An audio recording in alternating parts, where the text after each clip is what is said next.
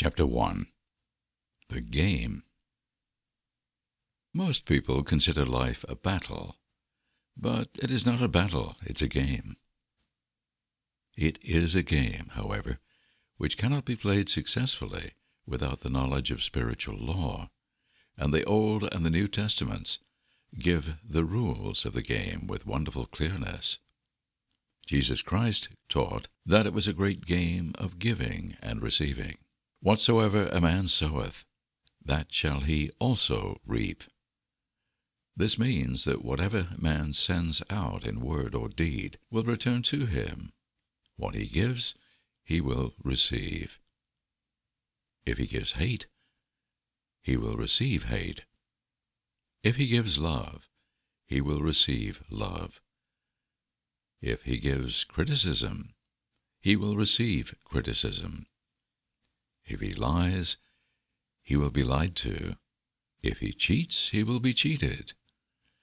We are taught also that the imaging faculty plays a leading part in the game of life. Keep thy heart, or imagination, with all diligence, for out of it are the issues of life. Proverb 4:23. This means that what man images, sooner or later externalizes in his affairs. I know of a man who feared a certain disease. It was a very rare disease and difficult to get, but he pictured it continually and read about it until it manifested in his body, and he died, the victim of distorted imagination. So we see, to play successfully the game of life, we must train the imaging faculty. A person with an imaging faculty trained to image only good brings into his life every righteous desire of his heart. Health, wealth, love, friends, perfect self-expression, his highest ideals. The imagination has been called the scissors of the mind, and it is ever cutting, day by day, the pictures man sees there, and sooner or later he meets his own creations in his outer world. To train the imagination successfully, man must understand the workings of his mind. The Greeks said, "Know thyself." There are three departments of the mind: the subconscious, conscious, and superconscious. The subconscious is simply power without direction. It is like steam or electricity, and it does what it is directed to do. It has no power of induction. Whatever man feels deeply or images clearly is impressed upon the subconscious mind and carried out in minutest detail. For example, a woman I know, when a child, always made believe she was a widow. She dressed up in black clothes and wore a long black veil, and people thought she was very clever and amusing. She grew up and married a man with whom she was deeply in love. In a short time he died, and she wore black and a sweeping veil for many years. The picture of herself as a widow was impressed upon the subconscious mind, and in due time worked itself out, regardless of the havoc created. The conscious mind has been called mortal or carnal mind. It is the human mind, and sees life as it appears to be. It sees death, disaster, sickness, poverty, and limitation of every kind, and it impresses the subconscious. The superconscious mind is the God mind within each man, and is the realm of perfect ideas. In it is the perfect pattern spoken of by Plato, the divine design. For there is a divine design for each person. There is a place that you are to fill, and no one else can fill, something you are to do, which no one else can do. There is a perfect picture of this in the superconscious mind. It usually flashes across the conscious as an unattainable ideal, something too good to be true. In reality, it is man's true destiny or destination flashed to him from the infinite intelligence which is within himself. Many people, however, are in ignorance of their true destinies, and are striving for things and situations which do not belong to them, and would only bring failure and dissatisfaction if attained. For example, a woman came to me and asked me to speak the word that she would marry a certain man with whom she was very much in love. She called him A.B. I replied that this would be a violation of spiritual law, but that I would speak the word for the right man, the divine selection, the man who belonged to her by divine right. I added, if A.B. is the right man, you can't lose him, and if he isn't, you will receive his equivalent. She saw A.B. frequently, but no headway was made in their friendship. One evening she called and said, "Do you know, for the last week, A.B. hasn't seemed so wonderful to me?" I replied, "Maybe he is not the divine selection. Another man may be the right one." Soon after that, she met another man who fell in love with her at once, who said she was his ideal. In fact, he said all the things that she had always wished A.B. would say to her. She remarked it was quite uncanny. She soon returned his love, and lost all interest in A.B. This shows the law of substitution. A right idea was substituted for a wrong one. Therefore, there was no loss or sacrifice involved.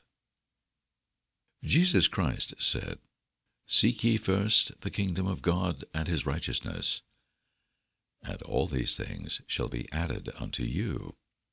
And he said, the kingdom was within man. The kingdom is the realm of right ideas, or the divine pattern. Jesus Christ taught that man's words played a leading part in the game of life. By your words ye are justified, and by your words ye are condemned. Many people have brought disaster into their lives through idle words. For example, a woman once asked me why her life was now one of poverty of limitation. Formerly she had a home, was surrounded by beautiful things, and had plenty of money. We found she had often tired of the management of her home, and had said repeatedly, "I'm sick and tired of things. I wish I lived in a trunk." And she added, "Today I am living in that trunk." She had spoken herself into a trunk. The subconscious mind had no sense of humor, and people often joked themselves into unhappy experiences. For example, a woman who had a great deal of money joked continually about getting ready for the poorhouse. In a few years she was almost destitute, having impressed the subconscious mind with a picture of lack and limitation. Fortunately, the law works both ways, and a situation of lack may be changed to one of plenty. For example, a woman came to me one hot summer's day for a treatment for prosperity. She was worn out, dejected, and discouraged. She said she possessed just $8 in the world. I said, "Good. We'll bless the $8 and multiply them as Jesus Christ multiplied the loaves and the fishes. For he taught that every man had the power to bless and to multiply, to heal and to prosper." She said, "What shall I do next?" I replied, "Follow intuition." Have you a hunch to do anything? Or to go anywhere? Intuition means intuition, or to be taught from within. It is man's unerring guide, and I will deal more fully with its laws in a following chapter. The woman replied, "I don't know. I seem to have a hunch to go home. I've just enough money for car fare." Her home was in a distant city, and was one of lack and limitation, and the reasoning mind, or intellect, would have said, "Stay in New York," and get work and make some money. I replied, then go home. Never violate a hunch. I spoke the following words for her.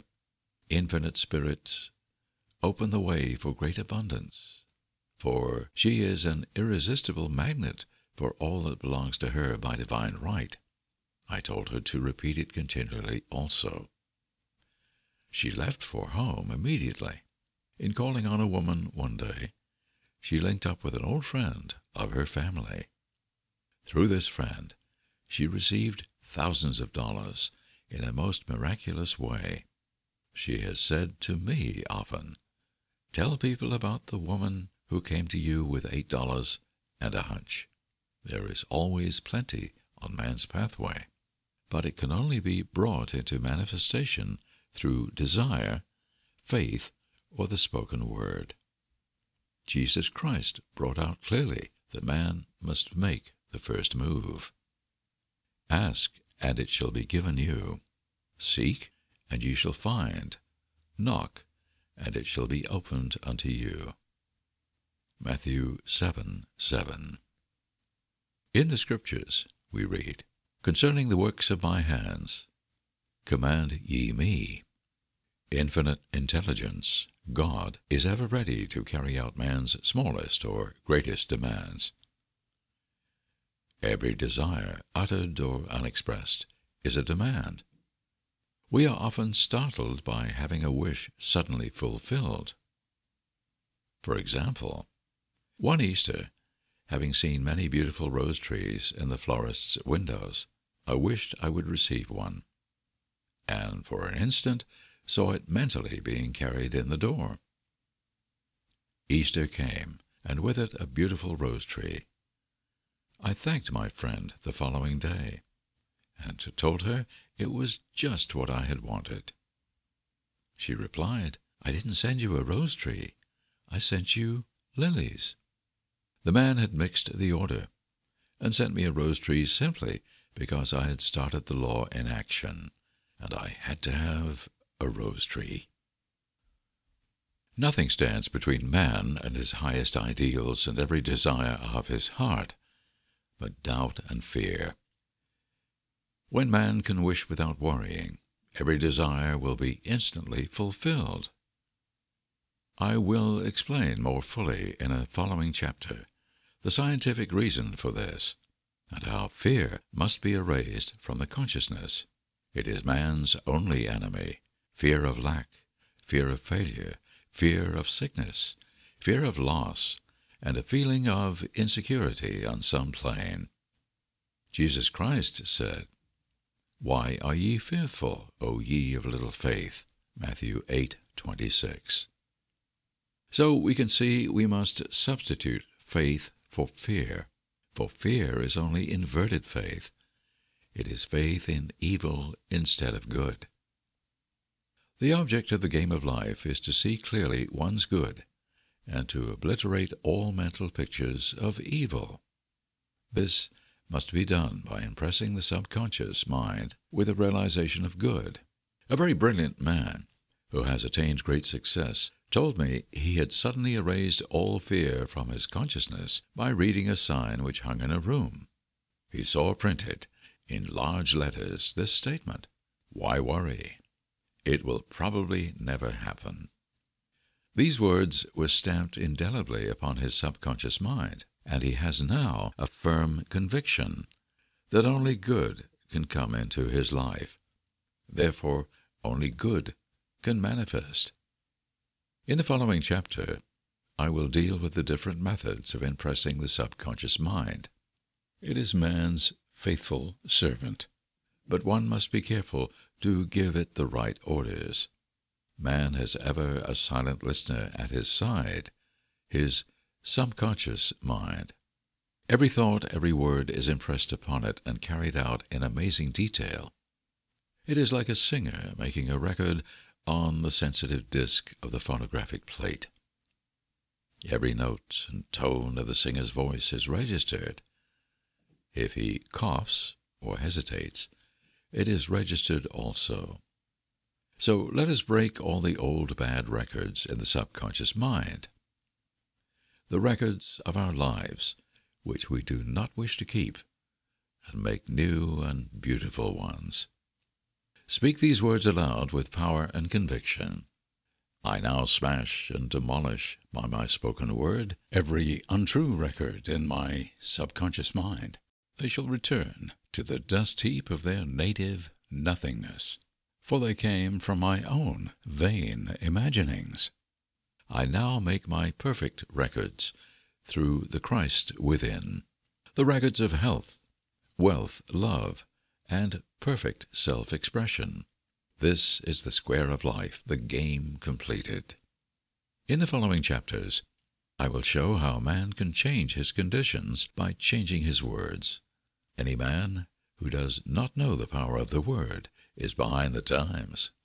Death and life are in the power of the tongue. Proverb 18:21.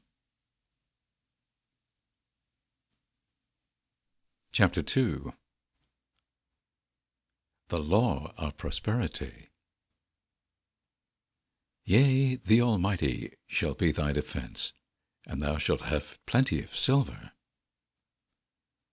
One of the greatest messages given to the race through the Scriptures is that God is man's supply, and that man can release, through his spoken word, all that belongs to him by divine right. He must, however, have perfect faith in his spoken word. Isaiah said, My word shall not return unto me void, but shall accomplish that whereunto it is sent. We know now that words and thoughts are a tremendous vibratory force, ever molding man's body and affairs. A woman came to me in great distress and said she was to be sued on the 15th of the month for $3,000. She knew no way of getting the money and was in despair. I told her God was her supply, and that there is a supply for every demand. So I spoke the word. I gave thanks that the woman would receive $3,000 at the right time, in the right way. I told her she must have perfect faith and act her perfect faith. The 15th came, but no money had materialized. She called me on the phone and asked what she was to do. I replied, It is Saturday, so they won't sue you today. Your part is to act rich, thereby showing perfect faith that you will receive it by Monday. She asked me to lunch with her to keep up her courage. When I joined her at a restaurant, I said, This is no time to economize. Order an expensive luncheon. Act as if you have already received the $3,000. All things whatsoever ye ask in prayer, believing, ye shall receive. You must act as if you had already received. The next morning, she called me on the phone and asked me to stay with her during the day. I said no. You are divinely protected, and God is never too late. In the evening she phoned again, greatly excited, and said, My dear, a miracle has happened. I was sitting in my room this morning when the doorbell rang. I said to the maid, Don't let anyone in. The maid, however, looked out the window and said, It's your cousin with a long white beard.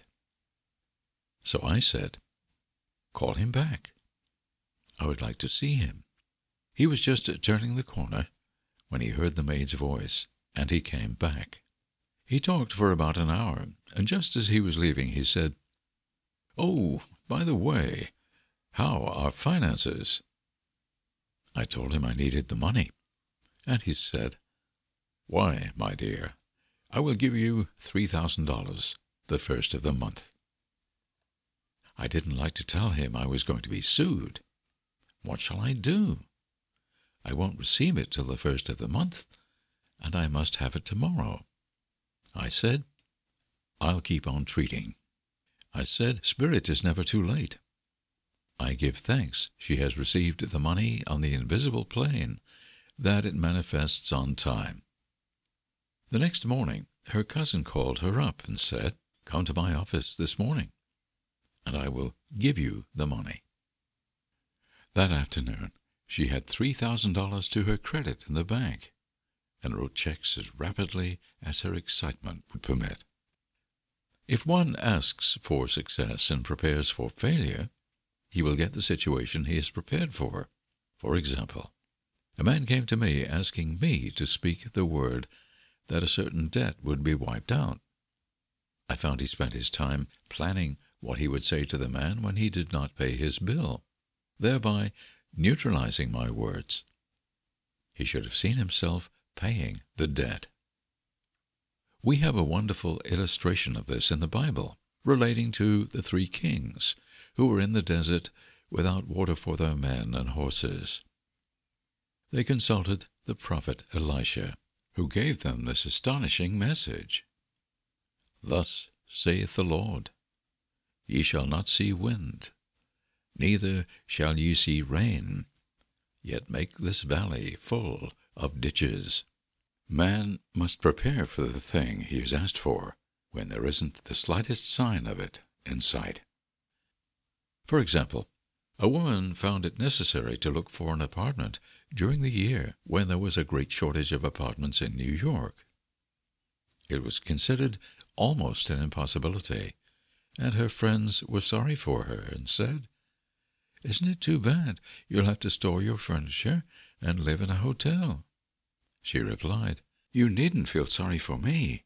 I'm a Superman, and I'll get an apartment." She spoke the words, "Infinite Spirit, open the way for the right apartment." She knew there was a supply for every demand, and that she was unconditioned, working on the spiritual plane, and that one with God is a majority. She had contemplated buying new blankets when the tempter, the adverse thought or reasoning mind, suggested, "Don't buy the blankets. Perhaps, after all, you won't get an apartment, and you will have no use for them." She promptly replied to herself, "I'll dig my ditches by buying the blankets." So she prepared for the apartment, acted as though she already had it. She found one in a miraculous way, and it was given to her, although there were over 200 other applicants. The blankets showed active faith. It is needless to say that the ditches dug by the 3 kings in the desert were filled to overflowing. Read 2 Kings. Getting into the spiritual swing of things is no easy matter for the average person. The adverse thoughts of doubt and fear surge from the subconscious. They are the army of the aliens, which must be put to flight. This explains why it is so often darkest before the dawn. A big demonstration is usually preceded by tormenting thoughts. Having made a statement of high spiritual truth, one challenges the old beliefs in the subconscious, and error is exposed to be put out. This is the time when one must make his affirmations of truth repeatedly, and rejoice and give thanks that he has already received. "Before ye call, I shall answer." This means that every good and perfect gift is already man's, awaiting his recognition. Man can only receive what he sees himself receiving. The children of Israel were told that they could have all the land they could see. This is true of every man. He has only the land within his own mental vision. Every great work, every big accomplishment, has been brought into manifestation through holding to the vision, and often, just before the big achievement, comes apparent failure and discouragement. The children of Israel, when they reached the promised land, were afraid to go in, for they said it was filled with giants who made them feel like grasshoppers. And there we saw the giants, and we were in our own sight as grasshoppers. This is almost every man's experience.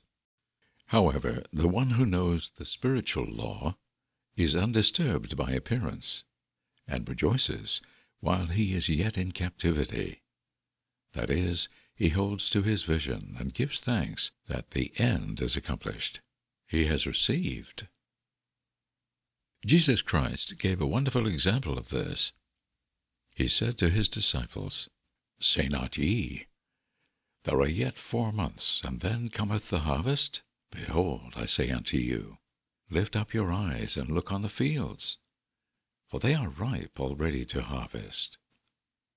His clear vision pierced the world of matter, and he saw clearly the fourth-dimensional world, things as they really are, perfect and complete in divine mind. So man must ever hold the vision of his journey's end, and demand the manifestation of that which he has already received. It may be his perfect health, love, supply, self-expression, home, or friends. They are all finished and perfect ideas registered in divine mind, man's own superconscious mind, and must come through him, not to him. For example, a man came to me asking for treatments for success. It was imperative that he raise, within a certain time, $50,000 for his business. The time limit was almost up when he came to me in despair. No one wanted to invest in his enterprise, and the bank had flatly refused a loan. I replied, "I suppose you lost your temper while at the bank. Therefore, your power. You can control any situation if you first control yourself. Go back to the bank," I added, "and I will treat."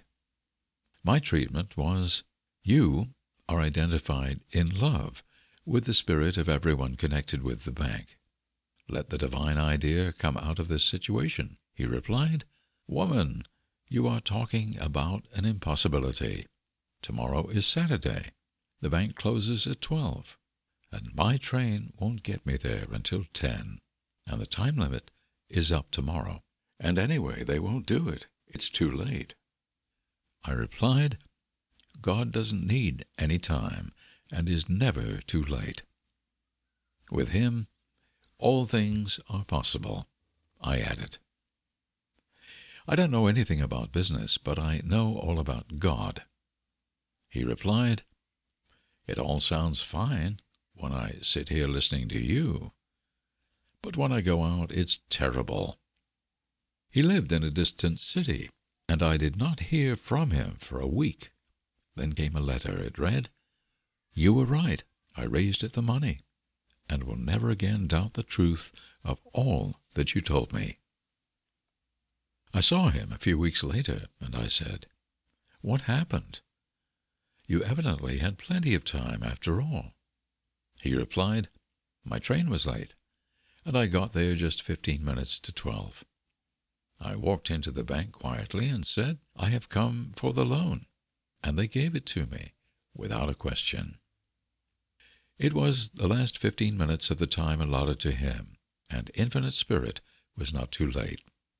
In this instance, the man could never have demonstrated alone. He needed someone to help him hold to the vision. This is what one man can do for another. Jesus Christ knew the truth of this when he said, "If 2 of you shall agree on earth as touching anything that they shall ask, it shall be done for them of my Father which is in heaven." One gets too close to his own affairs and becomes doubtful and fearful. The friend or healer sees clearly the success, health, or prosperity, and never wavers, because he is not close to the situation. It is much easier to demonstrate for someone else than for one's self, so a person should not hesitate to ask for help if he feels himself wavering. A keen observer of life once said, "No man can fail if some one person sees him successful." Such is the power of the vision, and many a great man has owed his success to a wife or sister or a friend who believed in him and held without wavering to the perfect pattern. Chapter 3. The Power of the Word. By thy words thou shalt be justified, and by thy words thou shalt be condemned. A person, knowing the power of the word, becomes very careful of his conversation. He has only to watch the reaction of his words to know that they do not return void. Through his spoken word, man is continually making laws for himself. I knew a man who said, "I always miss a car. It invariably pulls out just as I arrive." His daughter said, "I always catch a car. It's sure to come just as I get there." This occurred for years. Each had made a separate law for himself, one of failure, one of success. This is the psychology of superstitions. A horseshoe or rabbit's foot contains no power. But man's spoken word and belief that it will bring him good luck creates expectancy in the subconscious mind and attracts a lucky situation. I find, however, this will not work when man has advanced spiritually and knows a higher law. One cannot turn back and must put away graven images. For example, 2 men in my class had had great success in business for several months, when suddenly everything went to smash. We tried to analyze the situation, and I found, instead of making their affirmations and looking to God for success and prosperity, they had each bought a lucky monkey. I said, "Oh, I see. You have been trusting in the lucky monkeys instead of God. Put away the lucky monkeys, and call on the law of forgiveness. For man has power to forgive or neutralize his mistakes." They decided to throw the lucky monkeys down a coal hole, and all went well again. This does not mean, however, that one should throw away every lucky ornament or horseshoe about the house. But he must recognize that the power back of it is the one and only power, God, and that the object simply gives him a feeling of expectancy. I was with a friend one day who was in deep despair. In crossing the street, she picked up a horseshoe. Immediately, she was filled with joy and hope. She said God had sent her the horseshoe in order to keep up her courage. It was indeed, at that moment, about the only thing that could have registered in her consciousness. Her hope became faith, and she ultimately made a wonderful demonstration. I wish to make the point clear that the men previously mentioned were depending on the monkeys alone, while this woman recognized the power back of the horseshoe. I know, in my own case, it took a long while to get out of a belief that a certain thing brought disappointment. If the thing happened, disappointment invariably followed. I found the only way I could make a change in the subconscious was by asserting there are not 2 powers. There is only one power, God. Therefore, there are no disappointments. And this thing means a happy surprise. I noticed a change at once, and happy surprises commenced coming my way.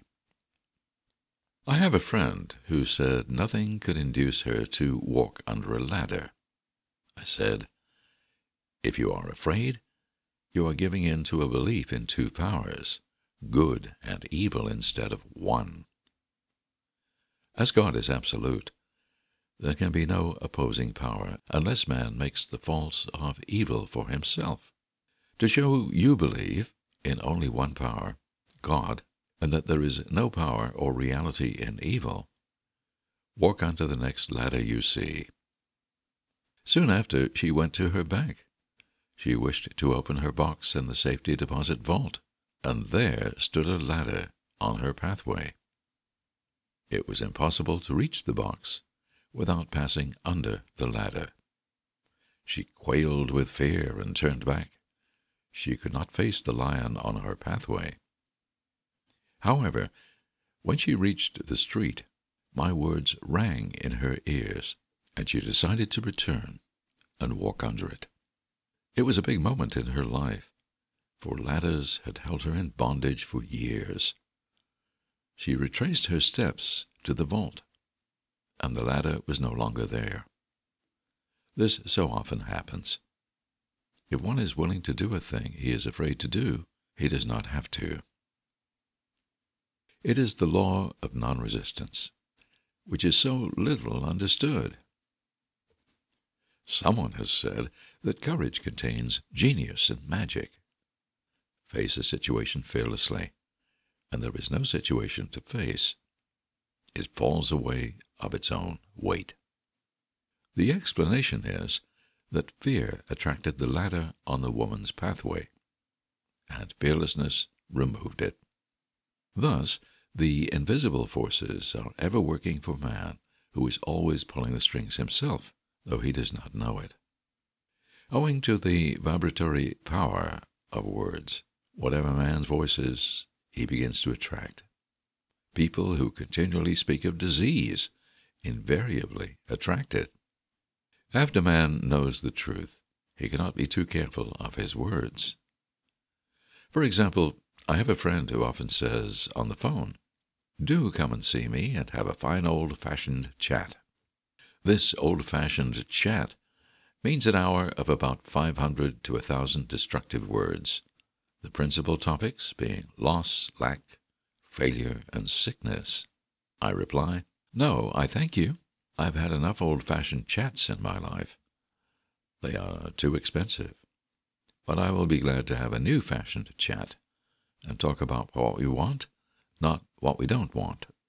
There is an old saying that man only dares to use his words for three purposes: to heal, bless, or prosper. What man says of others will be said of him, and what he wishes for another, he is wishing for himself. Curses like chickens come home to roost. If a man wishes someone bad luck, he is sure to attract bad luck himself. If he wishes to aid someone to success, he is wishing and aiding himself to success. The body may be renewed and transformed through the spoken word and clear vision, and disease be completely wiped out of the consciousness. The metaphysician knows that all disease has a mental correspondence, and in order to heal the body, one must first heal the soul. The soul is the subconscious mind, and it must be saved from wrong thinking.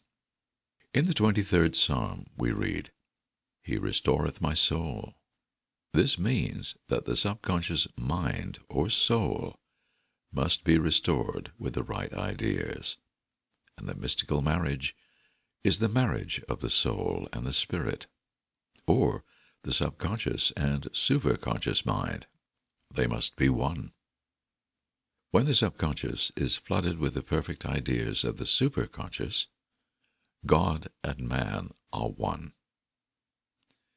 I and the Father are one. That is, He is one with the realm of perfect ideas.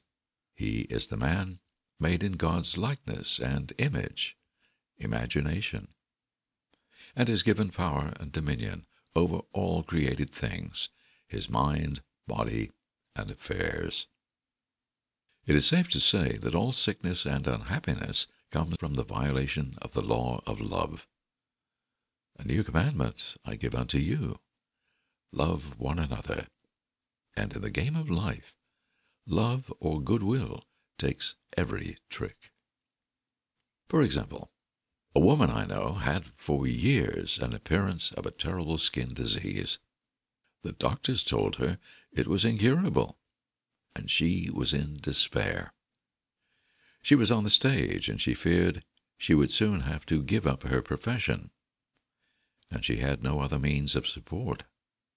She, however, procured a good engagement, and on the opening night made a great hit. She received flattering notices from the critics, and was joyful and elated. The next day she received a notice of dismissal. A man in the cast had been jealous of her success and had caused her to be sent away. She felt hatred and resentment taking complete possession of her, and she cried out, "Oh, God, don't let me hate that man." That night she worked for hours in the silence. She said, "I soon came into a very deep silence. I seemed to be at peace with myself, with the man, and with the whole world. I continued this for 2 following nights, and on the 3rd day I found I was healed completely of the skin disease. In asking for love or goodwill, she had fulfilled the law, for love is the fulfilling of the law, and the disease, which came from subconscious resentment, was wiped out. Continual criticism produces rheumatism, as critical, inharmonious thoughts cause unnatural deposits in the blood, which settle in the joints.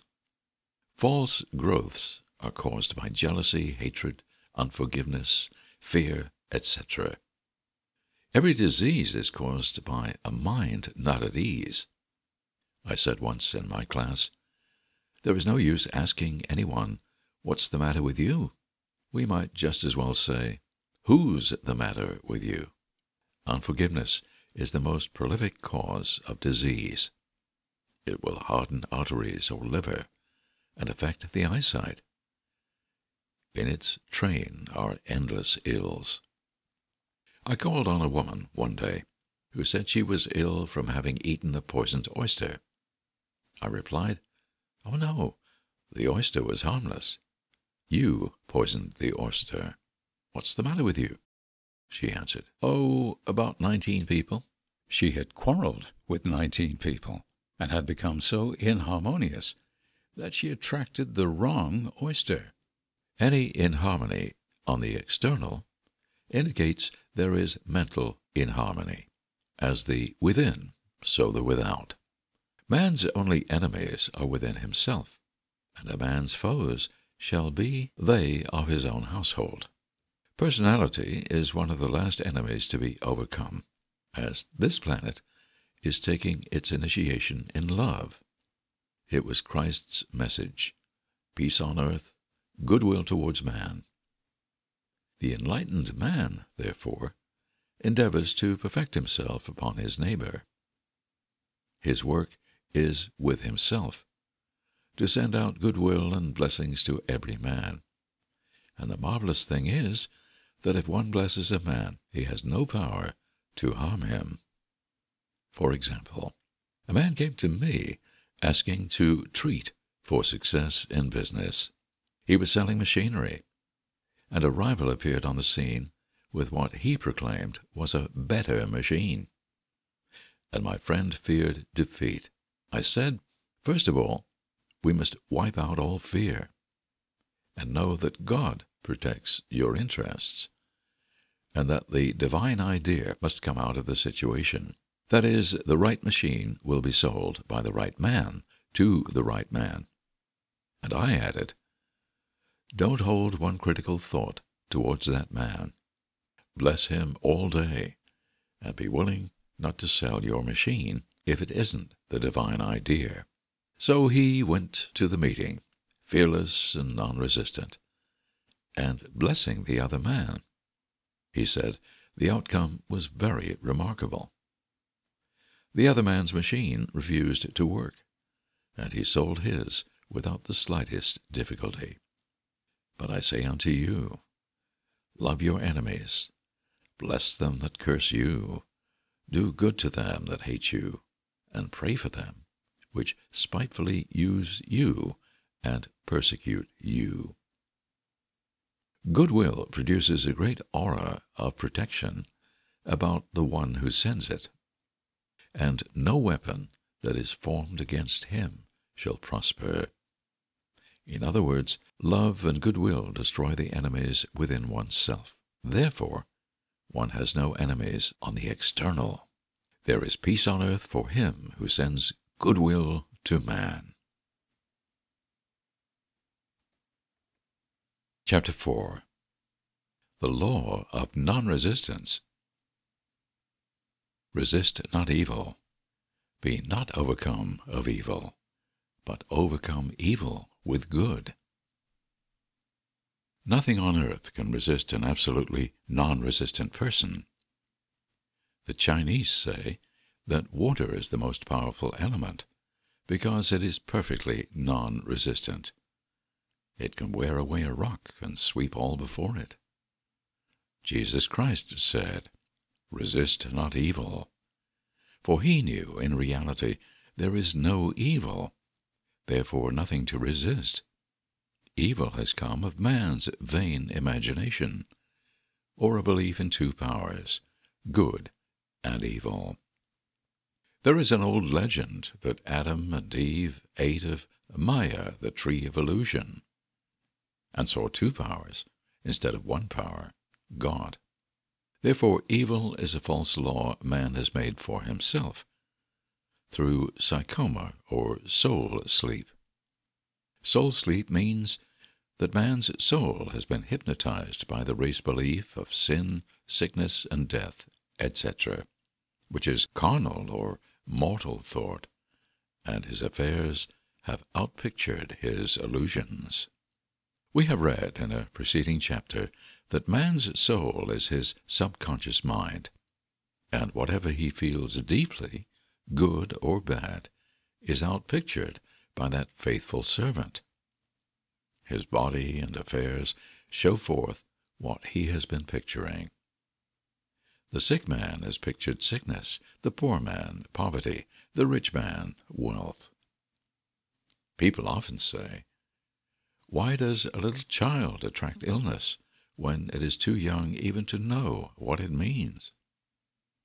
I answer that children are sensitive and receptive to the thoughts of others about them, and often outpicture the fears of their parents. I heard a metaphysician once say, "If you do not run your subconscious mind yourself, someone else will run it for you." Mothers often unconsciously attract illness and disaster to their children by continually holding them in thoughts of fear and watching for symptoms. For example, a friend asked a woman if her little girl had had the measles. She replied promptly, "Not yet." This implied that she was expecting the illness, and therefore preparing the way for what she did not want for herself and child. However, the man who is centered and established in right thinking, the man who sends out only goodwill to his fellow man, and who is without fear, cannot be touched or influenced by the negative thoughts of others. In fact, he could then receive only good thoughts, as he himself sends forth only good thoughts. Resistance is hell, for it places man in a state of torment. A metaphysician once gave me a wonderful recipe for taking every trick in the game of life. It is the acme of non-resistance. He gave it in this way. At one time in my life, I baptized children, and of course they had many names. Now I no longer baptize children, but I baptize events. But I give every event the same name. If I have a failure, I baptize it success, in the name of the Father, and of the Son, and of the Holy Ghost. In this, we see the great law of transmutation, founded on non-resistance. Through his spoken word, every failure was transmuted into success. For example, a woman who required money, who knew the spiritual law of opulence, was thrown continually in a business way with a man who made her feel very poor. He talked lack and limitation, and she commenced to catch his poverty thoughts. So she disliked him and blamed him for her failure. She knew, in order to demonstrate her supply, she must first feel that she had received. A feeling of opulence must precede its manifestation. It dawned upon her one day that she was resisting the situation and seeing two powers instead of one. So she blessed the man and baptized the situation success. She affirmed, as there is only one power, God, this man is here for my good and my prosperity. Just what he did not seem to be there for. Soon after that she met, through this man, a woman who gave her, for a service rendered, several $1,000s, and the man moved to a distant city and faded harmoniously from her life. Make the statement, every man is a golden link in the chain of my good. For all men are God in manifestation, awaiting the opportunity given by man himself to serve the divine plan of his life. Bless your enemy, and you rob him of his ammunition. His arrows will be transmuted into blessings. This law is true of nations as well as individuals. Bless a nation, send love and goodwill to every inhabitant, and it is robbed of its power to harm. Man can only get the right idea of non-resistance through spiritual understanding. My students have often said, I don't want to be a doormat. I reply, when you use non-resistance with wisdom, no one will ever be able to walk over you. Another example. One day I was impatiently awaiting an important telephone call. I resisted every call that came in and made no outgoing calls myself, reasoning that it might interfere with the one I was awaiting. Instead of saying, divine ideas never conflict, the call will come at the right time. Leaving it to infinite intelligence to arrange, I commenced to manage things myself. I made the battle mine, not God's, and remained tense and anxious. The bell did not ring for about an hour, and I glanced at the phone and found the receiver had been left off that length of time, and the phone was disconnected. My anxiety, fear, and belief in interference had brought on a total eclipse of the telephone. Realizing what I had done, I commenced blessing the situation at once. I baptized it success, and affirmed, I cannot lose any call that belongs to me by divine right. I am under grace, and not under law. A friend rushed out to the nearest telephone to notify the company to reconnect. She entered a crowded grocery, but the proprietor left his customers and attended to the call himself. My phone was connected at once, and 2 minutes later I received a very important call, and about an hour afterward, the one I had been awaiting. One's ships come in over a calm sea. So long as man resists a situation, he will have it with him. If he runs away from it, it will run after him. For example, I repeated this to a woman one day, and she replied, How true that is. I was unhappy at home. I disliked my mother, who was critical and domineering. So I ran away and was married, but I married my mother, for my husband was exactly like my mother, and I had the same situation to face again. Agree with thine adversary quickly. That means agree that the adverse situation is good. Be undisturbed by it, and it falls away of its own weight. None of these things move me is a wonderful affirmation. The inharmonious situation comes from some inharmony within man himself. When there is in him no emotional response to an inharmonious situation, it fades away forever from his pathway. So we see man's work is ever with himself. People have said to me, give treatments to change my husband or my brother. I reply, no. I will give treatments to change you. When you change, your husband and your brother will change. One of my students was in the habit of lying. I told her it was a failure method, and if she lied, she would be lied to. She replied, "I don't care. I can't possibly get along without lying." One day she was speaking on the phone to a man with whom she was very much in love. She turned to me and said, "I don't trust him. I know he's lying to me." I replied, "Well, you lie yourself, so someone has to lie to you, and you will be sure it will be just the person you want the truth from." Some time after that I saw her, and she said, "I'm cured of lying." I questioned, "What cured you?" She replied, "I have been living with a woman who lied worse than I did." One is often cured of his faults by seeing them in others.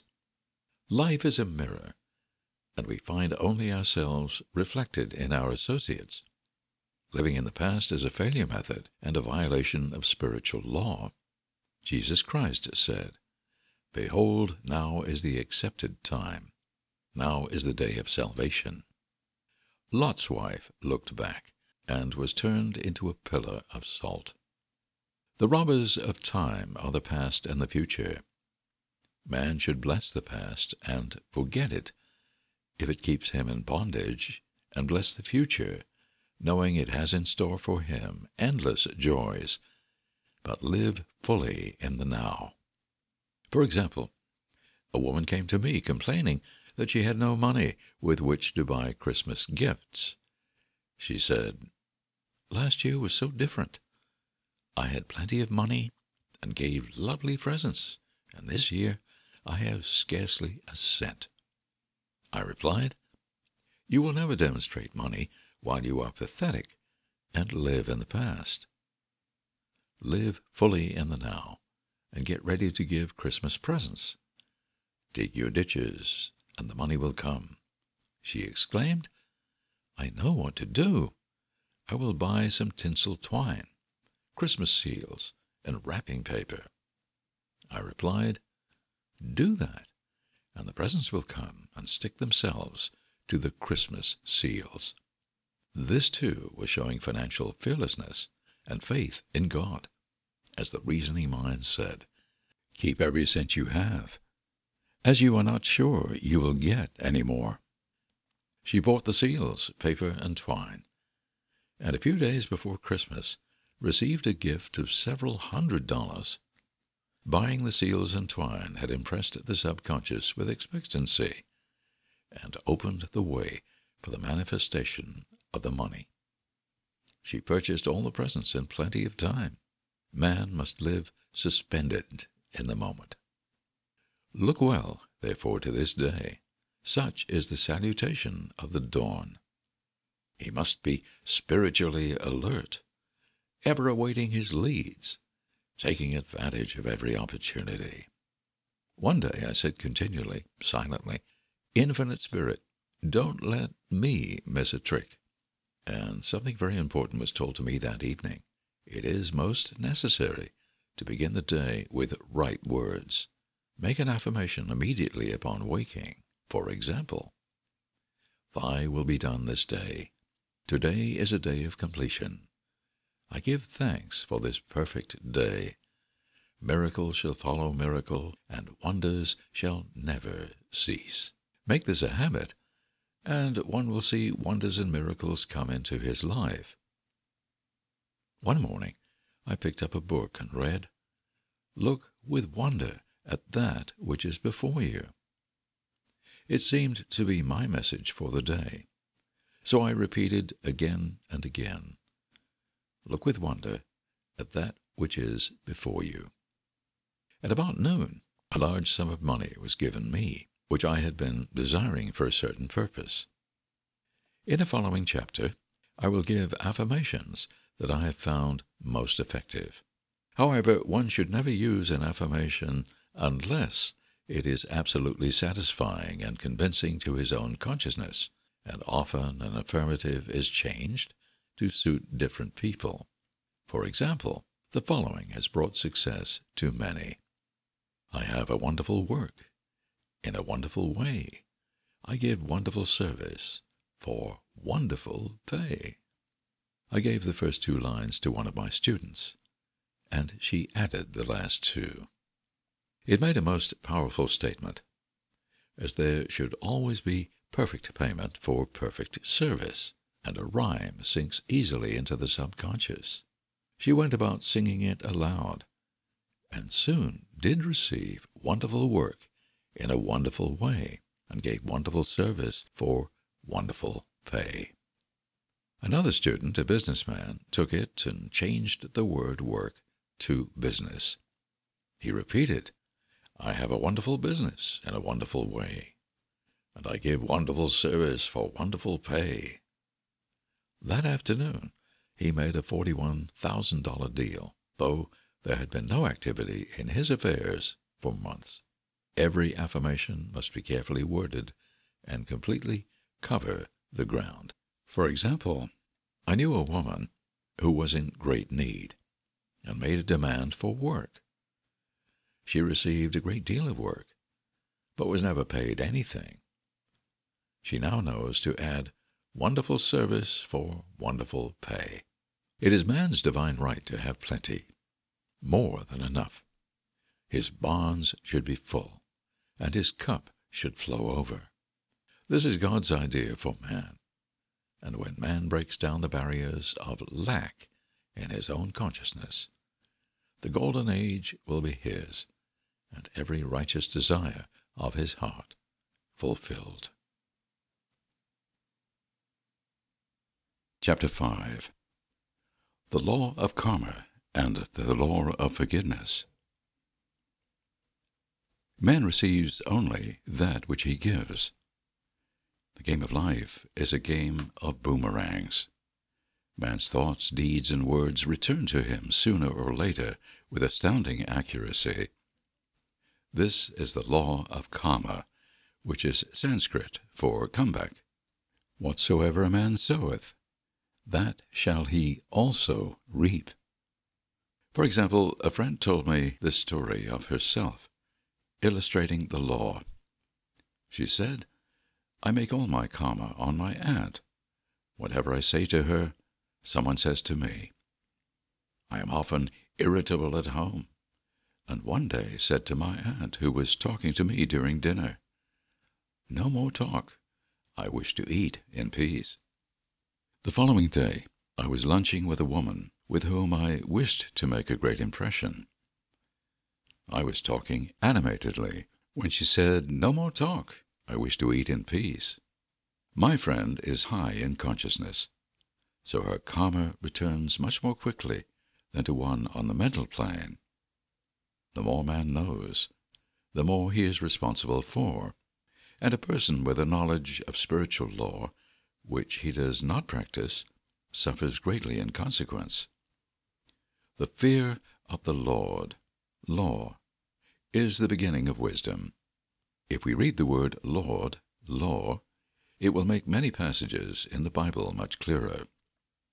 'Vengeance is mine, I will repay, saith the Lord.' Law. It is the law which takes vengeance, not God. God sees man perfect, created in his own image, imagination, and given power and dominion. This is the perfect idea of man, registered in divine mind, awaiting man's recognition.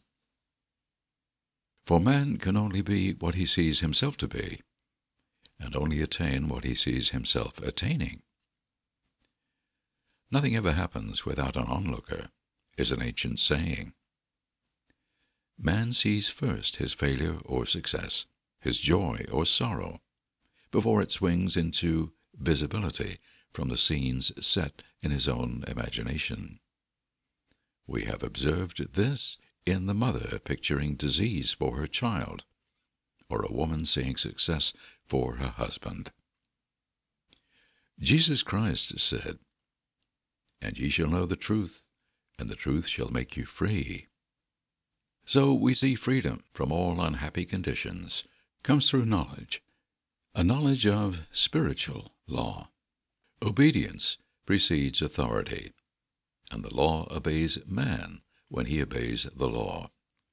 The law of electricity must be obeyed before it becomes man's servant. When handled ignorantly, it becomes man's deadly foe. So with the laws of mind. For example, a woman with a strong personal will wished she owned a house which belonged to an acquaintance, and she often made mental pictures of herself living in the house. In the course of time, the man died and she moved into the house. Several years afterwards, coming into the knowledge of spiritual law, she said to me, "Do you think I had anything to do with that man's death?" I replied, "Yes. Your desire was so strong, everything made way for it, but you paid your karmic debt. Your husband, whom you loved devotedly, died soon after, and the house was a white elephant on your hands for years. The original owner, however, could not have been affected by her thoughts had he been positive in the truth, nor her husband. But they were both under karmic law. The woman should have said, feeling the great desire for the house, "Infinite intelligence, give me the right house, equally as charming as this, the house which is mine by divine right." The divine selection would have given perfect satisfaction and brought good to all. The divine pattern is the only safe pattern to work by. Desire is a tremendous force that must be directed in the right channels, or chaos ensues. In demonstrating, the most important step is the first step, to ask aright. Man should always demand only that which is his by divine right. To go back to the illustration, had the woman taken this attitude, "If this house I desire is mine, I cannot lose it. If it is not, give me its equivalent," the man might have decided to move out harmoniously had it been the divine selection for her, or another house would have been substituted. Anything forced into manifestation through personal will is always ill-got and has ever bad success. Man is admonished, "My will be done, not thine." And the curious thing is, man always gets just what he desires when he does relinquish personal will, thereby enabling infinite intelligence to work through him. Stand ye still, and see the salvation of the Lord. Law. For example, a woman came to me in great distress. Her daughter had determined to take a very hazardous trip, and the mother was filled with fear. She said she had used every argument, had pointed out the dangers to be encountered, and forbidden her to go. But the daughter became more and more rebellious and determined. I said to the mother, "You are forcing your personal will upon your daughter, which you have no right to do, and your fear of the trip is only attracting it, for man attracts what he fears." I added, "Let go, and take your mental hands off. Put it in God's hands, and use this statement: I put this situation in the hands of infinite love and wisdom. If this trip is the divine plan, I bless it, and no longer resist. If it is not divinely planned, I give thanks that it is now dissolved and dissipated." A day or two after that, her daughter said to her, "Mother, I have given up the trip," and the situation returned to its native nothingness. It is learning to stand still which seems so difficult for man. I will deal more fully with this law in the chapter on non-resistance. I will give another example of sowing and reaping, which came in the most curious way. A woman came to me saying she had received a counterfeit $20 bill given to her at the bank. She was much disturbed, for she said, "The people at the bank will never acknowledge their mistake." I replied, "Let us analyze the situation and find out why you attracted it." She thought a few moments and exclaimed, "I know it. I sent a friend a lot of stage money just for a joke." So the law had sent her some stage money, for it doesn't know anything about jokes. I said, "Now we will call on the law of forgiveness and neutralize the situation." Christianity is founded upon the law of forgiveness. Christ has redeemed us from the curse of the karmic law, and the Christ within each man is his Redeemer and salvation from all inharmonious conditions.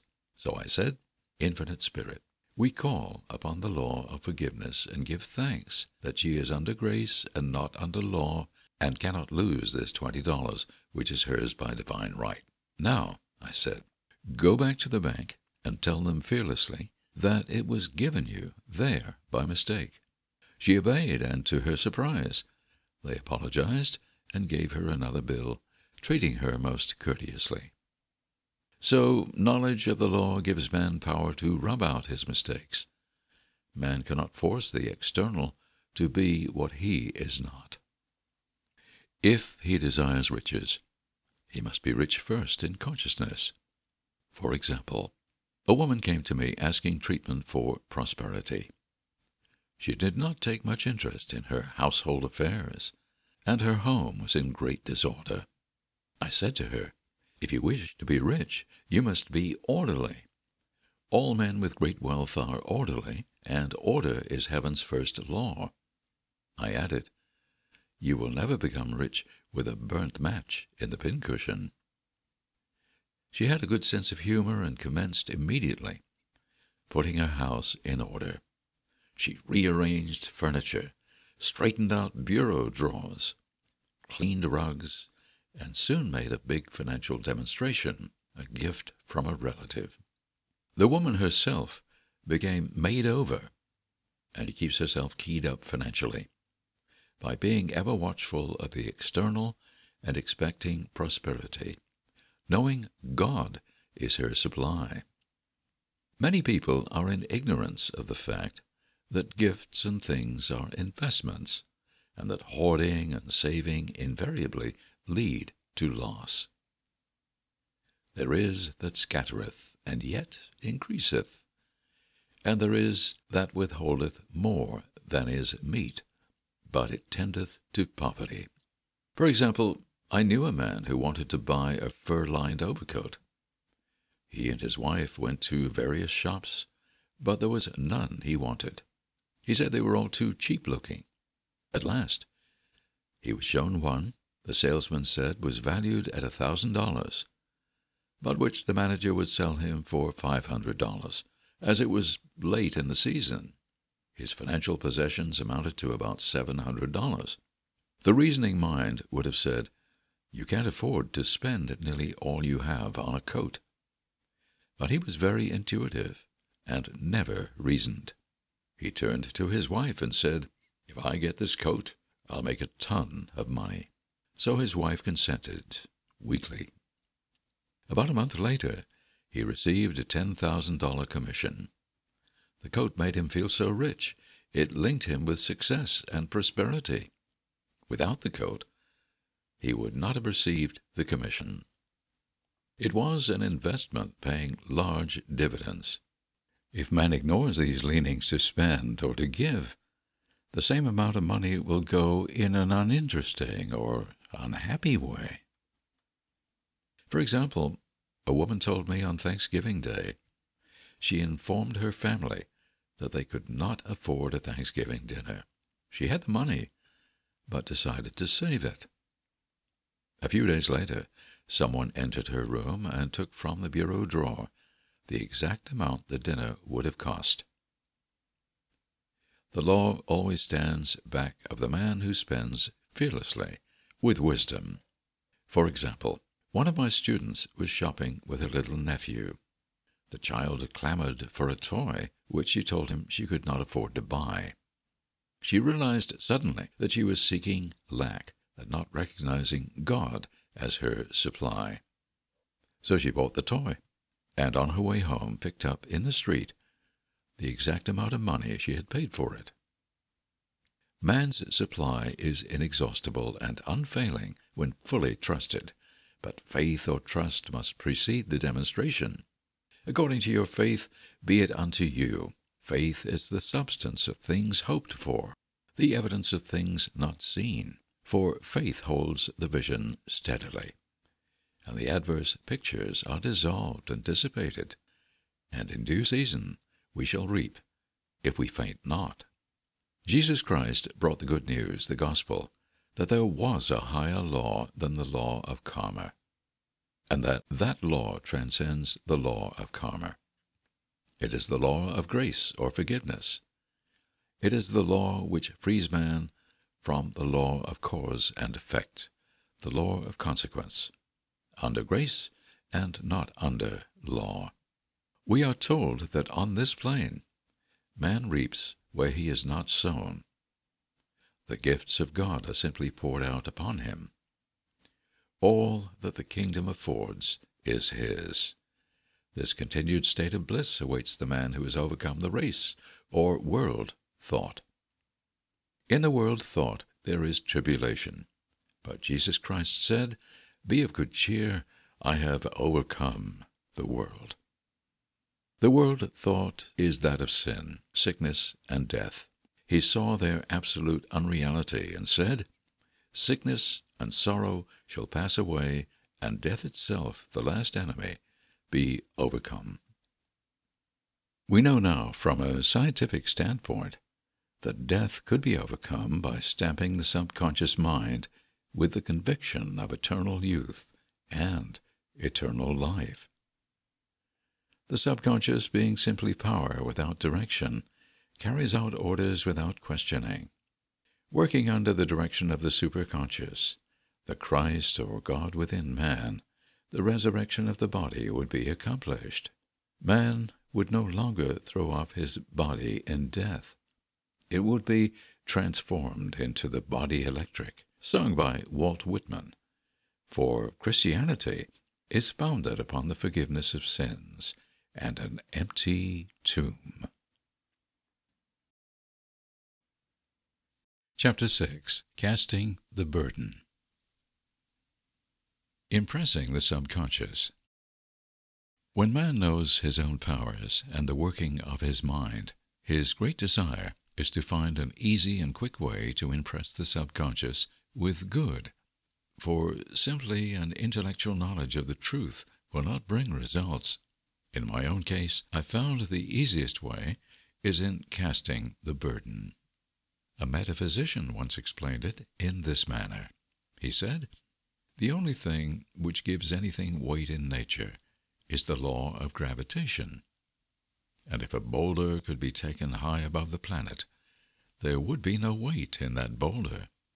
And that is what Jesus Christ meant when he said, 'My yoke is easy, and my burden is light.' He had overcome the world of vibration, and functioned in the fourth dimensional realm, where there is only perfection, completion, life, and joy. He said, 'Come to me, all ye that labor and are heavy laden, and I will give you rest. Take my yoke upon you, for my yoke is easy, and my burden is light.'" We are also told in the 55th Psalm to cast thy burden upon the Lord. Many passages in the Bible state that the battle is God's, not man's, and that man is always to stand still and see the salvation of the Lord. This indicates that the superconscious mind, or Christ within, is the department which fights man's battle and relieves him of burdens. We see, therefore, that man violates law if he carries a burden, and a burden is an adverse thought or condition, and this thought or condition has its root in the subconscious. It seems almost impossible to make any headway directing the subconscious from the conscious, or reasoning mind. As the reasoning mind, the intellect is limited in its conceptions, and filled with doubts and fears.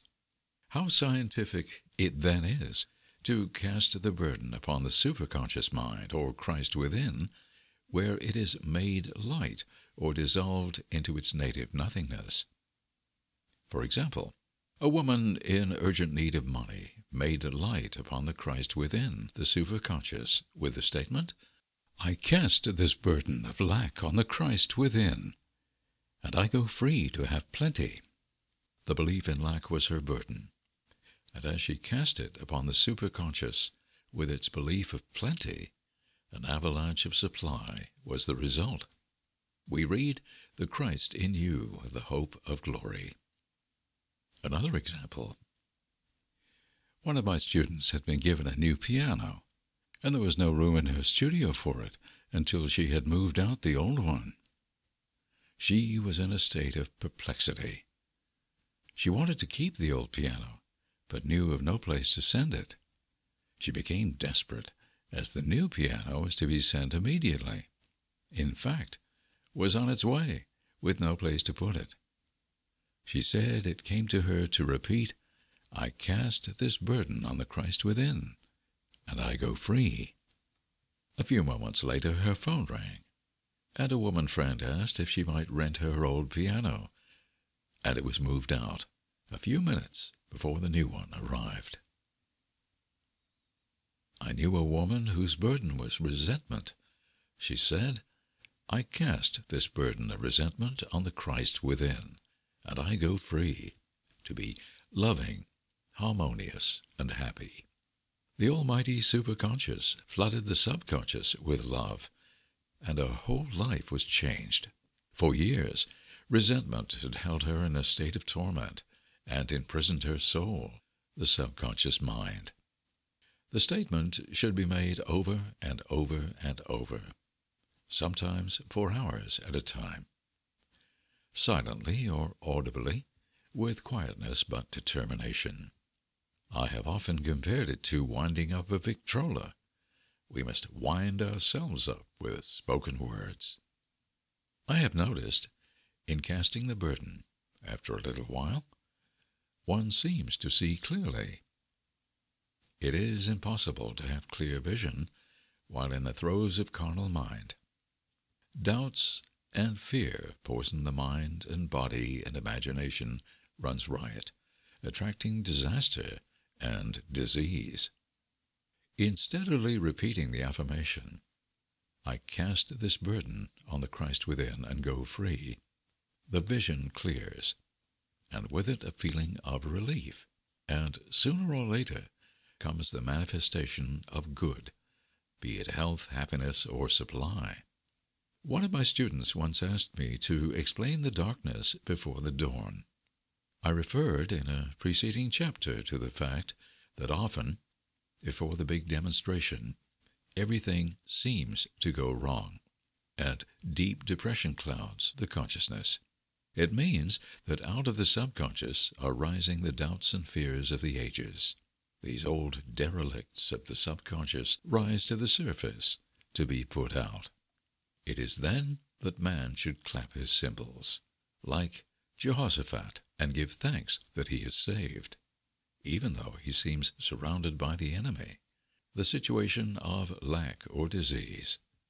The student continued, "How long must one remain in the dark?" And I replied, "Until one can see in the dark."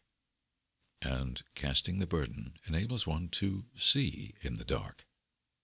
In order to impress the subconscious, active faith is always essential. Faith without works is dead. In these chapters, I have endeavored to bring out this point. Jesus Christ showed active faith when he commanded the multitude to sit down on the ground before he gave thanks for the loaves and the fishes. I will give another example showing how necessary this step is. In fact, active faith is the bridge over which man passes to his promised land. Through misunderstanding, a woman had been separated from her husband, whom she loved deeply. He refused all offers of reconciliation and would not communicate with her in any way. Coming into the knowledge of spiritual law, she denied the appearance of separation. She made this statement, There is no separation in divine mind. Therefore, I cannot be separated from the love and companionship which are mine by divine right. She showed active faith by arranging a place for him at the table every day, thereby impressing the subconscious with a picture of his return. Over a year passed, but she never wavered, and one day he walked in. The subconscious is often impressed through music. Music has a fourth-dimensional quality and releases the soul from imprisonment. It makes wonderful things seem possible and ease of accomplishment. I have a friend who uses her Victrola daily for this purpose. It puts her in perfect harmony and releases the imagination. Another woman often dances while making her affirmations. The rhythm and harmony of music and motion carry her words forth with tremendous power. The student must remember also not to despise the day of small things. Invariably, before a demonstration, come signs of land. Before Columbus reached America, he saw birds and twigs which showed him land was near. So it is with a demonstration. But often the student mistakes it for the demonstration itself, and is disappointed. For example, a woman had spoken the word for a set of dishes. Not long afterwards, a friend gave her a dish which was old and cracked. She came to me and said, "Well, I asked for a set of dishes, and all I got was a cracked plate." I replied, "The plate was only signs of land. It shows your dishes are coming. Look upon it as birds and seaweed." And not long afterwards, the dishes came. Continually making believe impresses the subconscious. If one makes believe he is rich and makes believe he is successful, in due time he will reap. Children are always making believe, and except ye be converted and become as little children, ye shall not enter the kingdom of heaven. For example, I know of a woman who was very poor, but no one could make her feel poor. She earned a small amount of money from rich friends, who constantly reminded her of her poverty, and to be careful and saving.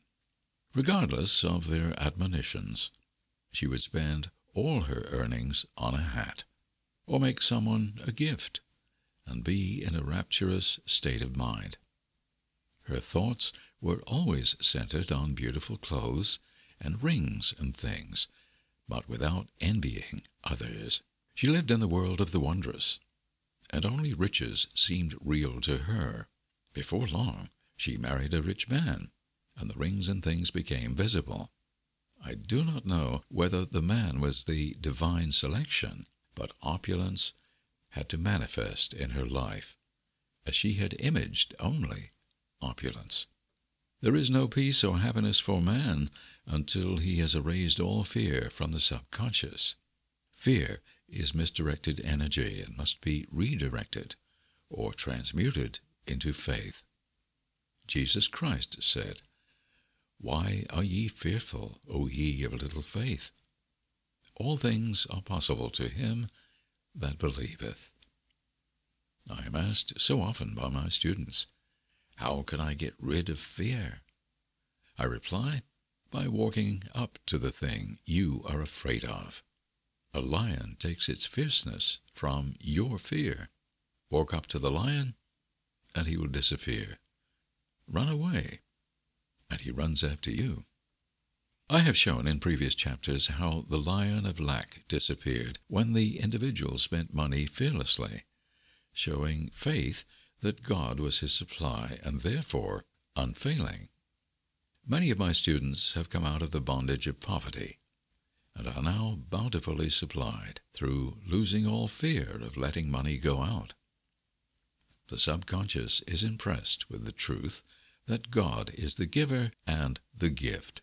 Therefore, as one is one with the giver, he is one with the gift. A splendid statement is, I now thank God the giver for God the gift. Man has so long separated himself from his good and his supply, through thoughts of separation and lack, that sometimes it takes dynamite to dislodge these false ideas from the subconscious. And the dynamite is a big situation. We see in the foregoing illustration how the individual was freed from his bondage by showing fearlessness. Man should watch himself hourly to detect if his motive for action is fear or faith. Choose ye this day whom we shall serve, fear or faith. Perhaps one's fear is a personality. Then do not avoid the people feared. Be willing to meet them cheerfully, and they will either prove golden links in the chain of one's good, or disappear harmoniously from one's pathway. Perhaps one's fear is of disease or germs. Then one should be fearless and undisturbed in a germ-laden situation, and he would be immune. One can only contract germs while vibrating at the same rate as the germ, and fear drags men down to the level of the germ. Of course, the disease-laden germ is the product of carnal mind, as all thought must objectify. Germs do not exist in the superconscious or divine mind, therefore are the product of man's vain imagination. In the twinkling of an eye, man's release will come when he realizes there is no power in evil. The material world will fade away, and the fourth-dimensional world, the world of the wondrous, will swing into manifestation. And I saw a new heaven and a new earth, and there shall be no more death, neither sorrow nor crying, neither shall there be any more pain, for the former things are passed away. Chapter 7. Love. Every man on this planet is taking his initiation in love. A new commandment I give unto you, that ye love one another. Ouspensky states, in Tertium Organum, that love is a cosmic phenomenon, and opens to man the fourth-dimensional world, the world of the wondrous. Real love is selfless and free from fear. It pours itself out upon the object of its affection without demanding any return. Its joy is in the joy of giving. Love is God in manifestation, and the strongest magnetic force in the universe. Pure, unselfish love draws to itself its own. It does not need to seek or demand. Scarcely anyone has the faintest conception of real love. Man is selfish, tyrannical, or fearful in his affections, thereby losing the thing he loves. Jealousy is the worst enemy of love, for the imagination runs riot, seeing the loved one attracted to another, and invariably these fears objectify if they are not neutralized. For example, a woman came to me in deep distress. The man she loved had left her for other women, and said he never intended to marry her. She was torn with jealousy and resentment, and said she hoped he would suffer as he had made her suffer, and added, how could he leave me when I loved him so much? I replied, you are not loving that man, you are hating him, and added, you can never receive what you have never given. Give a perfect love, and you will receive a perfect love. Perfect yourself on this man. Give him a perfect unselfish love, demanding nothing in return. Do not criticize or condemn, and bless him wherever he is. She replied, no, I won't bless him unless I know where he is. Well, I said, that is not real love. When you send out real love will return to you, either from this man or his equivalent. For if this man is not the divine selection, you will not want him. As you are one with God, you are one with the love which belongs to you by divine right. Several months passed, and matters remained about the same. but she was working conscientiously with herself.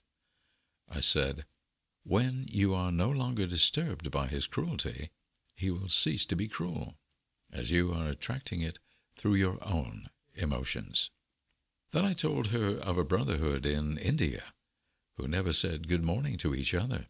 They used these words, "I salute the divinity in you." They saluted the divinity in every man, and in the wild animals in the jungle, and they were never harmed, for they saw only God in every living thing.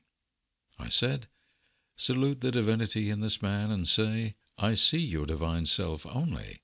I see you as God sees you, perfect, made in his image and likeness." She found she was becoming more poised and gradually losing her resentment. He was a captain, and she always called him the Cap. One day she said suddenly, "God bless the Cap, wherever he is." I replied, "Now that is real love. And when you have become a complete circle and are no longer disturbed by the situation, you will have his love or attract its equivalent." I was moving at this time and did not have a telephone, so was out of touch with her for a few weeks, when one morning I received a letter saying, "We are married." At the earliest opportunity I paid her a call. My first words were, "What happened?" "Oh," she exclaimed, "a miracle. One day I woke up, and all suffering had ceased. I saw him that evening, and he asked me to marry him. We were married in about a week, and I have never seen a more devoted man." There is an old saying, "No man is your enemy, no man is your friend. Every man is your teacher." So one should become impersonal and learn what each man has to teach him, and soon he would learn his lessons and be free. A woman's lover was teaching her selfless love, which every man, sooner or later, must learn. Suffering is not necessary for man's development. It is the result of violation of spiritual law. But few people seem able to rouse themselves from their soul sleep without it. When people are happy, they usually become selfish, and automatically the law of karma is set in action. Man often suffers loss through lack of appreciation. I knew a woman who had a very nice husband, but she said often, "I don't care anything about being married. But that is nothing against my husband. I'm simply not interested in married life." She had other interests, and scarcely remembered she had a husband. She only thought of him when she saw him. One day her husband told her he was in love with another woman, and left. She came to me in distress and resentment. I replied, "It is exactly what you spoke the word for. You said you didn't care anything about being married, so the subconscious worked to get you unmarried." She said, "Oh yes, I see. People get what they want and then feel very much hurt." She soon became in perfect harmony with the situation, and knew they were both much happier apart. When a woman becomes indifferent or critical and ceases to be an inspiration to her husband, he misses the stimulus of their early relationship and is restless and unhappy. A man came to me dejected, miserable, and poor. His wife was interested in the science of numbers and had had him read. It seems the report was not very favorable, for he said, "My wife says I'll never amount to anything because I am a 2. I replied, "I don't care what your number is. You are a perfect idea in divine mind, and we will demand the success and prosperity which are already planned for you by that infinite intelligence." Within a few weeks he had a very fine position, and a year or 2 later he achieved a brilliant success as a writer. No man is a success in business unless he loves his work. The picture the artist paints for love of his art is his greatest work. The pot boiler is always something to live down. No man can attract money if he despises it. Many people are kept in poverty by saying, "Money means nothing to me, and I have a contempt for people who have it." This is the reason so many artists are poor. Their contempt for money separates them from it. I remember hearing one artist say of another, "He's no good as an artist. He has money in the bank." This attitude of mind, of course, separates man from his supply. He must be in harmony with a thing in order to attract it. Money is God in manifestation, as freedom from want and limitation, but it must be always kept in circulation and put to right uses. Hoarding and saving react with grim vengeance. This does not mean that man should not have houses and lots, stocks and bonds, for the barns of the righteous man shall be full. It means man should not hoard even the principal, if an occasion arises, when money is necessary. In letting it go out, fearlessly and cheerfully, he opens the way for more to come in. For God is man's unfailing and inexhaustible supply. This is the spiritual attitude towards money, and the great bank of the universal never fails. We see an example of hoarding in the film production of Greed. The woman won $5,000 in a lottery, but would not spend it. She hoarded and saved, let her husband suffer and starve, and eventually she scrubbed floors for a living. She loved the money itself, and put it above everything, and one night she was murdered, and the money taken from her. This is an example of where love of money is the root of all evil. Money in itself is good and beneficial, but used for destructive purposes, hoarded and saved, or considered more important than love, brings disease and disaster, and the loss of the money itself. Follow the path of love, and all things are added. For God is love, and God is supply. Follow the path of selfishness and greed, and the supply vanishes, or man is separated from it. For example, I knew the case of a very rich woman who hoarded her income. She rarely gave anything away, but bought and bought and bought things for herself. She was very fond of necklaces, and a friend once asked her how many she possessed. She replied, 67. She bought them and put them away, carefully wrapped in tissue paper. Had she used the necklaces, it would have been quite legitimate. But she was violating the law of use. Her closets were filled with clothes she never wore, and jewels which never saw the light. The woman's arms were gradually becoming paralyzed from holding on to things, and eventually she was considered incapable of looking after her affairs, and her wealth was handed over to others to manage. So man, in ignorance of the law, brings about his own destruction. All disease, all unhappiness, come from the violation of the law of love.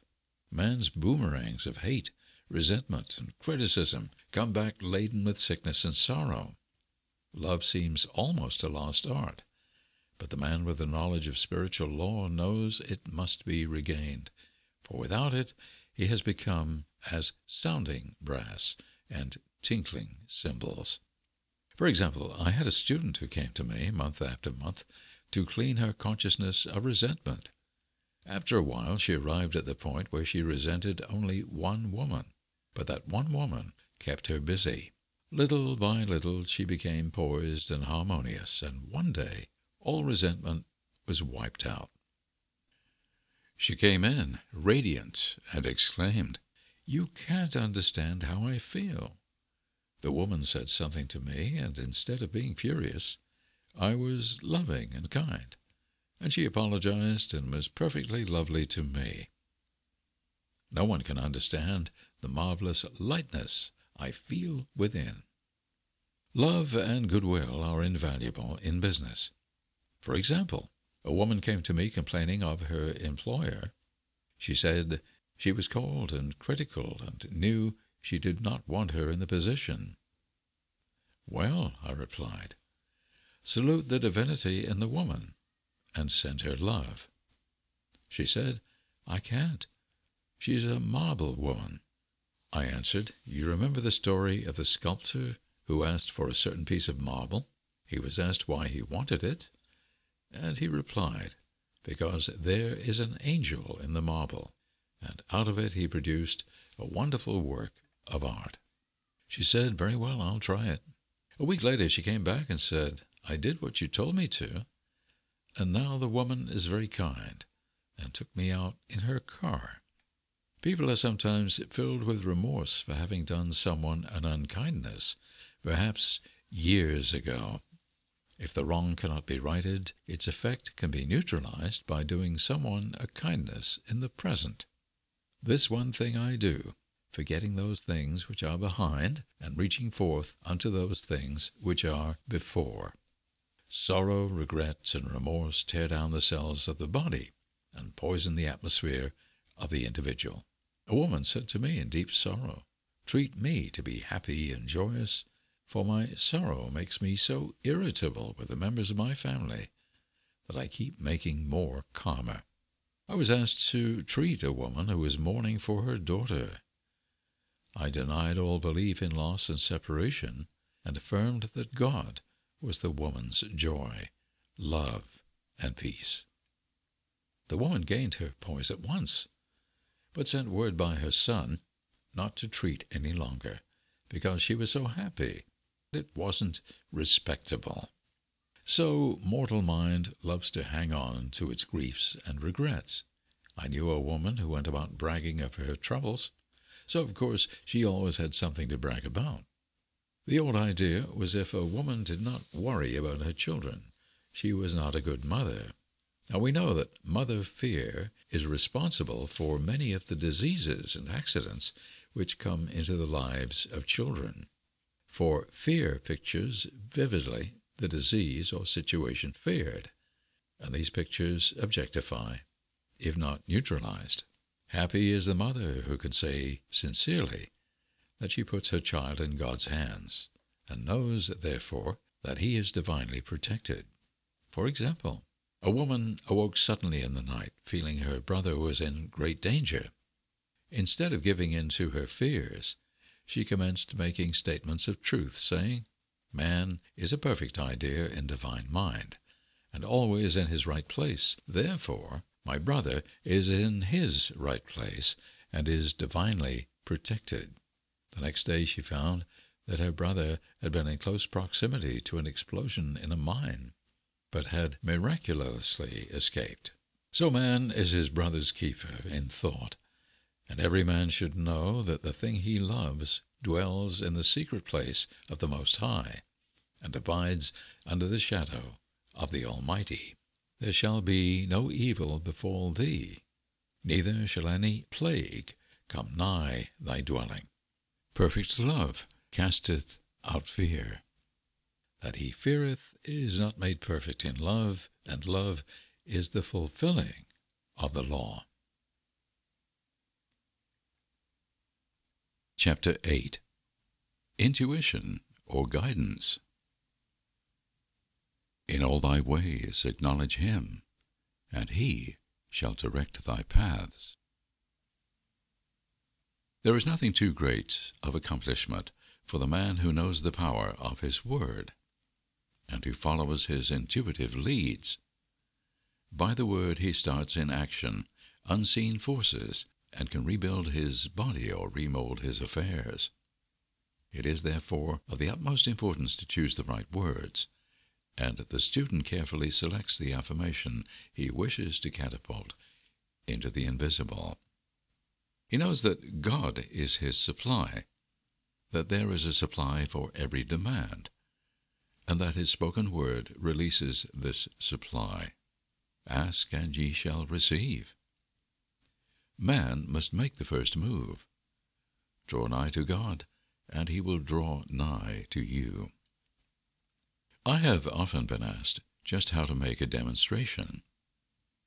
I reply, speak the word, and then do not do anything until you get a definite lead. Demand the lead, saying, Infinite Spirit, Reveal to me the way. Let me know if there is anything for me to do.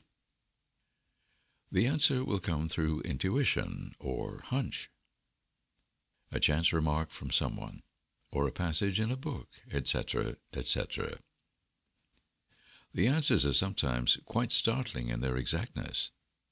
For example, a woman desired a large sum of money. She spoke the words, "Infinite Spirit, open the way for my immediate supply. Let all that is mine by divine right now reach me in great avalanches of abundance." Then, she added, "Give me a definite lead. Let me know if there is anything for me to do." The thought came quickly. Give a certain friend, who had helped her spiritually, $100. She told her friend, who said, "Wait and get another lead before giving it." So she waited, and that day met a woman who said to her, "I gave someone $1 today. It was just as much for me as it would be for you to give someone 100. This was indeed an unmistakable lead, so she knew she was right in giving the $100.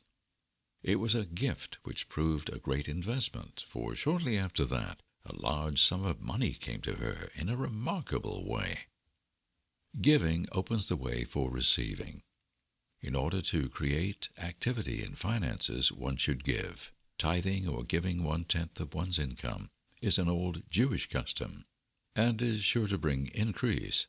Many of the richest men in this country have been tithers, and I have never known it to fail as an investment.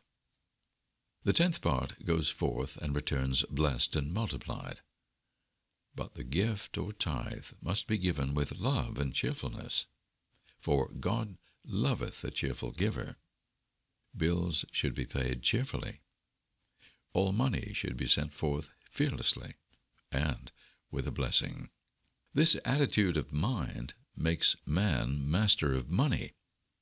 It is his to obey, and his spoken word then opens vast reservoirs of wealth. Man himself limits his supply by his limited vision.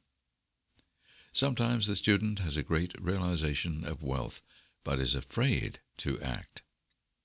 The vision and action must go hand in hand, as in the case of the man who bought the fur-lined overcoat.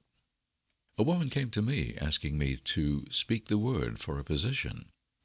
So I demanded, "Infinite Spirit, open the way for this woman's right position." Never ask for just a position. Ask for the right position, the place already planned in divine mind, as it is the only one that will give satisfaction. I then gave thanks that she had already received, and that it would manifest quickly. Very soon she had 3 positions offered her, 2 in New York and 1 in Palm Beach, and she did not know which to choose. I said, "Ask for a definite lead." The time was almost up and was still undecided when one day she telephoned. "When I woke up this morning, I could smell Palm Beach." She had been there before and knew its balmy fragrance. I replied, "Well, if you can smell Palm Beach from here, it is certainly your lead." She accepted the position, and it proved a great success. Often one's lead comes at an unexpected time. One day I was walking down the street when I suddenly felt a strong urge to go to a certain bakery a block or 2 away. The reasoning mind resisted, arguing, "There is nothing there that you want." However, I had learned not to reason, so I went to the bakery, looked at everything, and there was certainly nothing there that I wanted. But coming out, I encountered a woman I had thought of often, and who was in great need of the help which I could give her. So often one goes for one thing and finds another. Intuition is a spiritual faculty and does not explain, but simply points the way. A person often receives a lead during a treatment. The idea that comes may seem quite irrelevant, but some of God's leadings are mysterious. In the class one day, I was treating that each individual would receive a definite lead. A woman came to me afterwards and said, "While you were treating, I got the hunch to take my furniture out of storage and get an apartment." The woman had come to be treated for health. I told her I knew in getting a home of her own, her health would improve, and I added, "I believe your trouble, which is a congestion, has come from having things stored away. Congestion of things causes congestion in the body. You have violated the law of use, and your body is paying the penalty." So I gave thanks that divine order was established in her mind, body, and affairs. People little dream of how their affairs react on the body. There is a mental correspondence for every disease. A person might receive instantaneous healing through the realization of his body being a perfect idea in divine mind, and therefore whole and perfect. But if he continues his destructive thinking, hoarding, hating, fearing, condemning, the disease will return. Jesus Christ knew that all sickness came from sin, but admonished the leper after the healing to go and sin no more, lest a worse thing come upon him. So man's soul or subconscious mind must be washed whiter than snow for permanent healing, and the metaphysician is always delving deep for the correspondence. Jesus Christ said, "Condemn not, lest ye also be condemned. Judge not, lest ye be judged." Many people have attracted disease and unhappiness through condemnation of others. What man condemns in others, he attracts to himself. For example, a friend came to me in anger and distress because her husband had deserted her for another woman. She condemned the other woman and said continually, she knew he was a married man and had no right to accept his attentions. I replied, "Stop condemning the woman, bless her, and be through with the situation. Otherwise you are attracting the same thing to yourself." She was deaf to my words, and a year or two later became deeply interested in a married man herself. Man picks up a live wire whenever he criticizes or condemns, and may expect a shock. Indecision is a stumbling block in many a pathway. In order to overcome it, make the statement repeatedly, "I am always under direct inspiration. I make right decisions quickly." These words impress the subconscious, and soon one finds himself awake and alert, making his right move without hesitation. I have found it destructive to look to the psychic plane for guidance, as it is the plane of many minds and not the one mind. As man opens his mind to subjectivity, he becomes a target for destructive forces. The psychic plane is the result of man's mortal thought, and is on the plane of opposites. He may receive either good or bad messages. The science of numbers and the reading of horoscopes keep man down on the mental or mortal plane, for they deal only with the karmic path. I know of a man who should have been dead years ago, according to his horoscope, but he is alive and leader of one of the biggest movements in this country for the uplift of humanity. It takes a very strong mind to neutralize the prophecy of evil. The student should declare, "Every false prophecy shall come to naught. Every plan my Father in heaven has not planned shall be dissolved and dissipated. The divine idea now comes to pass." However, if any good message has ever been given one of coming happiness or wealth, harbor and expect it, and it will manifest sooner or later through the law of expectancy. Man's will should be used to back the universal will. I will that the will of God be done. It is God's will to give every man every righteous desire of his heart. and man's will should be used to hold the perfect vision without wavering. The prodigal son said, "I will arise and go to my father." It is indeed often an effort of the will to leave the husks and swine of mortal thinking. It is so much easier for the average person to have fear than faith. So faith is an effort of the will. As man becomes spiritually awakened, he recognizes that any external inharmony is the correspondence of mental inharmony. If he stumbles or falls, he may know he is stumbling or falling in consciousness.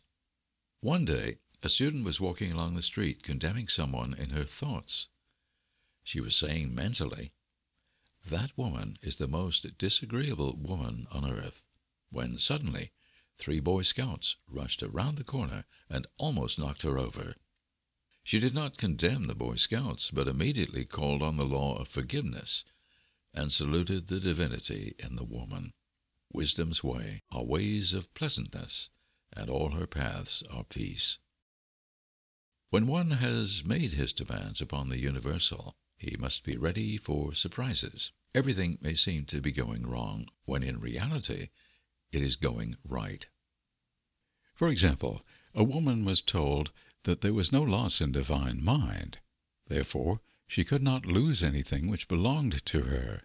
Anything lost would be returned, or she would receive its equivalent.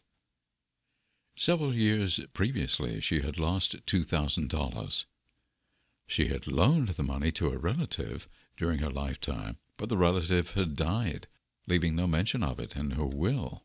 The woman was resentful and angry, and as she had no written statement of the transaction, she never received the money. So she determined to deny the loss and collect the $2,000 from the Bank of the Universal. She had to begin by forgiving the woman, as resentment and unforgiveness closed the doors of this wonderful bank. She made this statement, "I deny loss. There is no loss in divine mind. Therefore, I cannot lose the $2,000 which belong to me by divine right. As one door shuts, another door opens." She was living in an apartment house which was for sale, and in the lease was a clause stating that if the house was sold, the tenants would be required to move out within 90 days. Suddenly, the landlord broke the leases and raised the rent. Again, injustice was on her pathway. But this time she was undisturbed. She blessed the landlord and said, "As the rent has been raised, it means that I'll be that much richer, for God is my supply." New leases were made out for the advanced rent, but by some divine mistake, the 90 days clause had been forgotten. Soon after, the landlord had an opportunity to sell the house.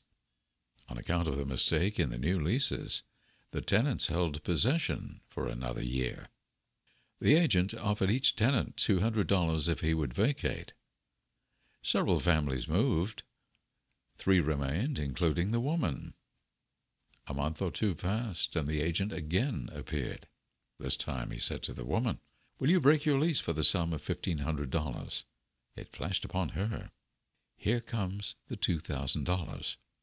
She remembered having said to friends in the house, "We will all act together if anything more is said about leaving." So her lead was to consult her friends. These friends said, "Well, if they have offered you $1,500, they will certainly give $2,000. So she received a check for $2,000 for giving up the apartment. It was certainly a remarkable working of the law, and the apparent injustice was merely opening the way for her demonstration. It proved that there is no loss, and when man takes his spiritual stand, he collects all that is his from this great reservoir of good. "I will restore to you the years the locusts have eaten." The locusts are the doubts, fears, resentments, and regrets of mortal thinking. These adverse thoughts alone rob man, for no one gives to himself but himself, and no man takes away from himself but himself. Man is here to prove God and to bear witness to the truth, and he could only prove God by bringing plenty out of lack, and justice out of injustice.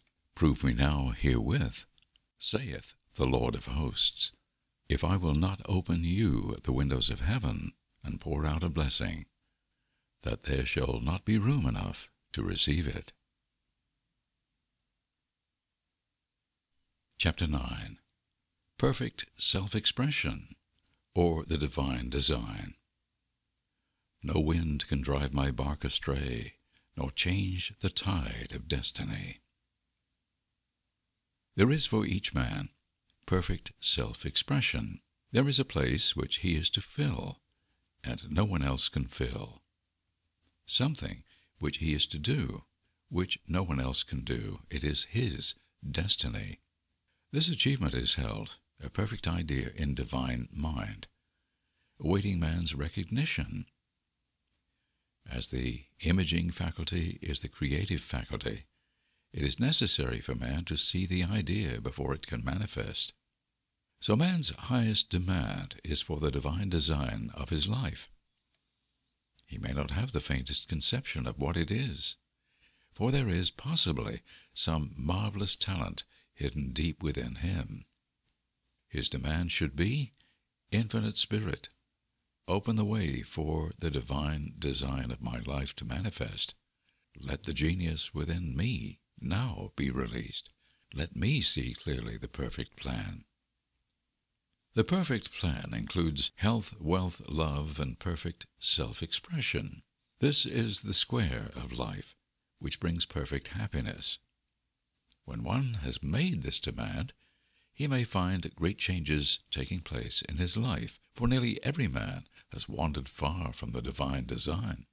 I know in one woman's case it was as though a cyclone had struck her affairs, but readjustments came quickly, and new and wonderful conditions took the place of old ones.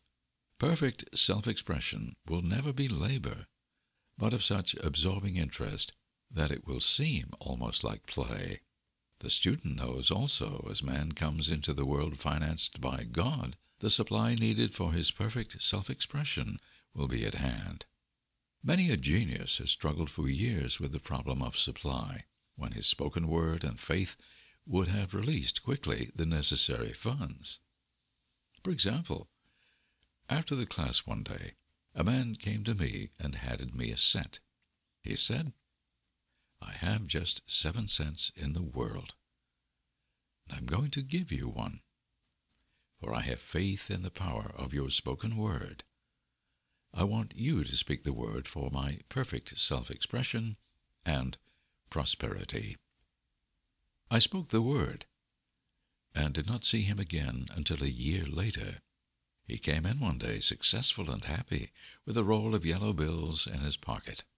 He said, immediately after you spoke the word, I had a position offered me in a distant city, and am now demonstrating health, happiness, and supply. A woman's perfect self-expression may be in becoming a perfect wife, a perfect mother, a perfect homemaker, and not necessarily in having a public career. Demand definite leads, and the way will be made easy and successful. One should not visualize or force a mental picture. When he demands the divine design to come into his conscious mind, he will receive flashes of inspiration and begin to see himself making some great accomplishment. This is the picture or idea he must hold without wavering. The thing man seeks is seeking him. The telephone was seeking Bell. Parents should never force careers and professions upon their children. With a knowledge of spiritual truth, the divine plan could be spoken for early in childhood or prenatally. A prenatal treatment should be, let the God in this child have perfect expression. Let the divine design of his mind, body, and affairs be made manifest throughout his life, throughout eternity. God's will be done, not man's. God's pattern, not man's pattern, is the command we find running through all the Scriptures, and the Bible is a book dealing with the science of the mind. It is a book telling man how to release his soul or subconscious mind from bondage. The battles described are pictures of man waging war against mortal thoughts. A man's foes shall be they of his own household. Every man is Jehoshaphat, and every man is David, who slays Goliath, mortal thinking, with a little white stone, faith. So man must be careful that he is not the wicked and slothful servant who buried his talent. There is a terrible penalty to be paid for not using one's ability. Often fear stands between man and his perfect self-expression. Stage fright has hampered many a genius. This may be overcome by the spoken word or treatment. The individual then loses all self-consciousness and feels simply that he is a channel for infinite intelligence to express itself through. He is under direct inspiration, fearless and confident, for he feels that it is the Father within him who does the work. A young boy came often to my class with his mother. He asked me to speak the word for his coming examinations at school. I told him to make the statement, "I am one with infinite intelligence. I know everything I should know on this subject." He had an excellent knowledge of history, but was not sure of his arithmetic. I saw him afterwards, and he said, "I spoke the word for my arithmetic, and passed with the highest honors, but thought I could depend on myself for history, and got a very poor mark." Man often receives a setback when he is too sure of himself, which means he is trusting to his personality and not the Father within. Another one of my students gave me an example of this. She took an extended trip abroad one summer, visiting many countries, where she was ignorant of the languages. She was calling for guidance and protection every minute, and her affairs went smoothly and miraculously. Her luggage was never delayed nor lost. Accommodations were always ready for her at the best hotels, and she had perfect service wherever she went. She returned to New York, knowing the language, and felt God was no longer necessary, so looked after her affairs in an ordinary manner. Everything went wrong. Her trunks delayed, amid inharmony and confusion. The student must form the habit of practicing the presence of God every minute. In all thy ways acknowledge him. Nothing is too small or too great. Sometimes an insignificant incident may be the turning point in a man's life. Robert Fulton, watching some boiling water simmering in a tea kettle, saw a steamboat. I have seen a student often keeping back his demonstration through resistance or pointing the way. He bends his faith to one channel only, and dictates just the way he desires the manifestation to come, which brings things to a standstill. My way, not your way, is the command of infinite intelligence. Like all power, be it steam or electricity, it must have a non-resistant engine or instrument to work through, and man is that engine or instrument. Over and over again, man is told to stand still. O Judah, fear not, but tomorrow go out against them. For the Lord will be with you. You shall not need to fight this battle. Set yourselves, stand ye still, and see the salvation of the Lord with you. We see this in the incidents of the $2,000 coming to the woman through the landlord when she became non-resistant and undisturbed, and the woman who won the man's love after all suffering had ceased. The student's goal is poise. Poise is power, for it gives God power a chance to rush through man, to will and to do its good pleasure. Poised, he thinks clearly and makes right decisions quickly. He never misses a trick. Anger blurs the visions, poisons the blood, is the root of many diseases, and causes wrong decision leading to failure. It has been named one of the worst sins, as its reaction is so harmful. The student learns that in metaphysics, sin has a much broader meaning than in the old teaching. Whatsoever is not of faith is sin. He finds that fear and worry are deadly sins. They are inverted faith, and through distorted mental pictures, bring to pass the thing he fears. His work is to drive out these enemies from the subconscious mind. When man is fearless, he is finished. Metaphysics says that man is God afraid. So, as we read in the previous chapters, man can only vanquish fear by walking up to the thing he is afraid of. When Jehoshaphat and his army prepared to meet the enemy, singing, "Praise the Lord, for his mercy endureth forever," they found their enemies had destroyed each other, and there was nothing to fight. For example, a woman asked a friend to deliver a message to another friend. The woman feared to give the message, as the reasoning mind said, "Don't get mixed up in this affair. Don't give that message." She was troubled in spirit, for she had given her promise. At last she determined to walk up to the lion and call on the law of divine protection. She met the friend to whom she was to deliver the message. She opened her mouth to speak it, when her friend said, "So and so has left town." This made it unnecessary to give the message, as the situation depended upon the person being in town. As she was willing to do it, she was not obliged to, as she did not fear. The situation vanished. The student often delays his demonstration through a belief in incompletion. He should make this statement: in divine mind, there is only completion. Therefore, my demonstration is completed. My perfect work, my perfect home, my perfect health. Whatever he demands are perfect ideas registered in divine mind, and must manifest under grace in a perfect way.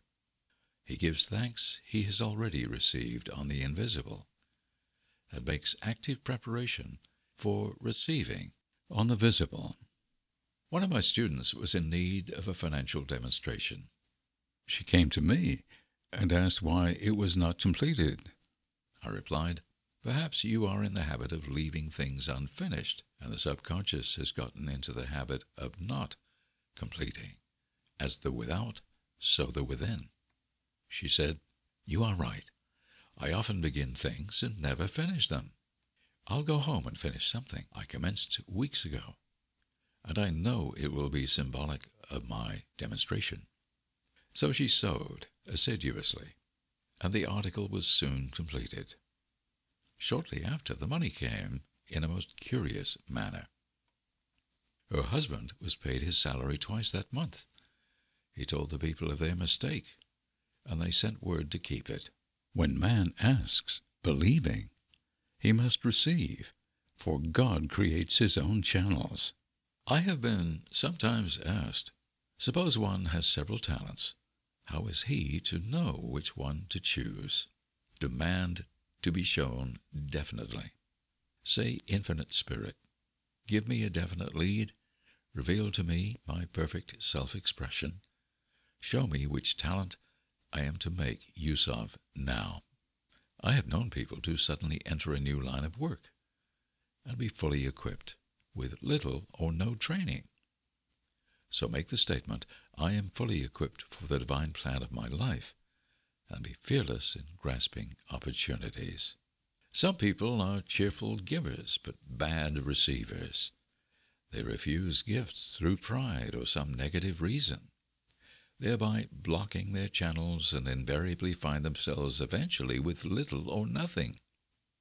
For example, a woman had given away a great deal of money, had a gift offered her of several $1,000s.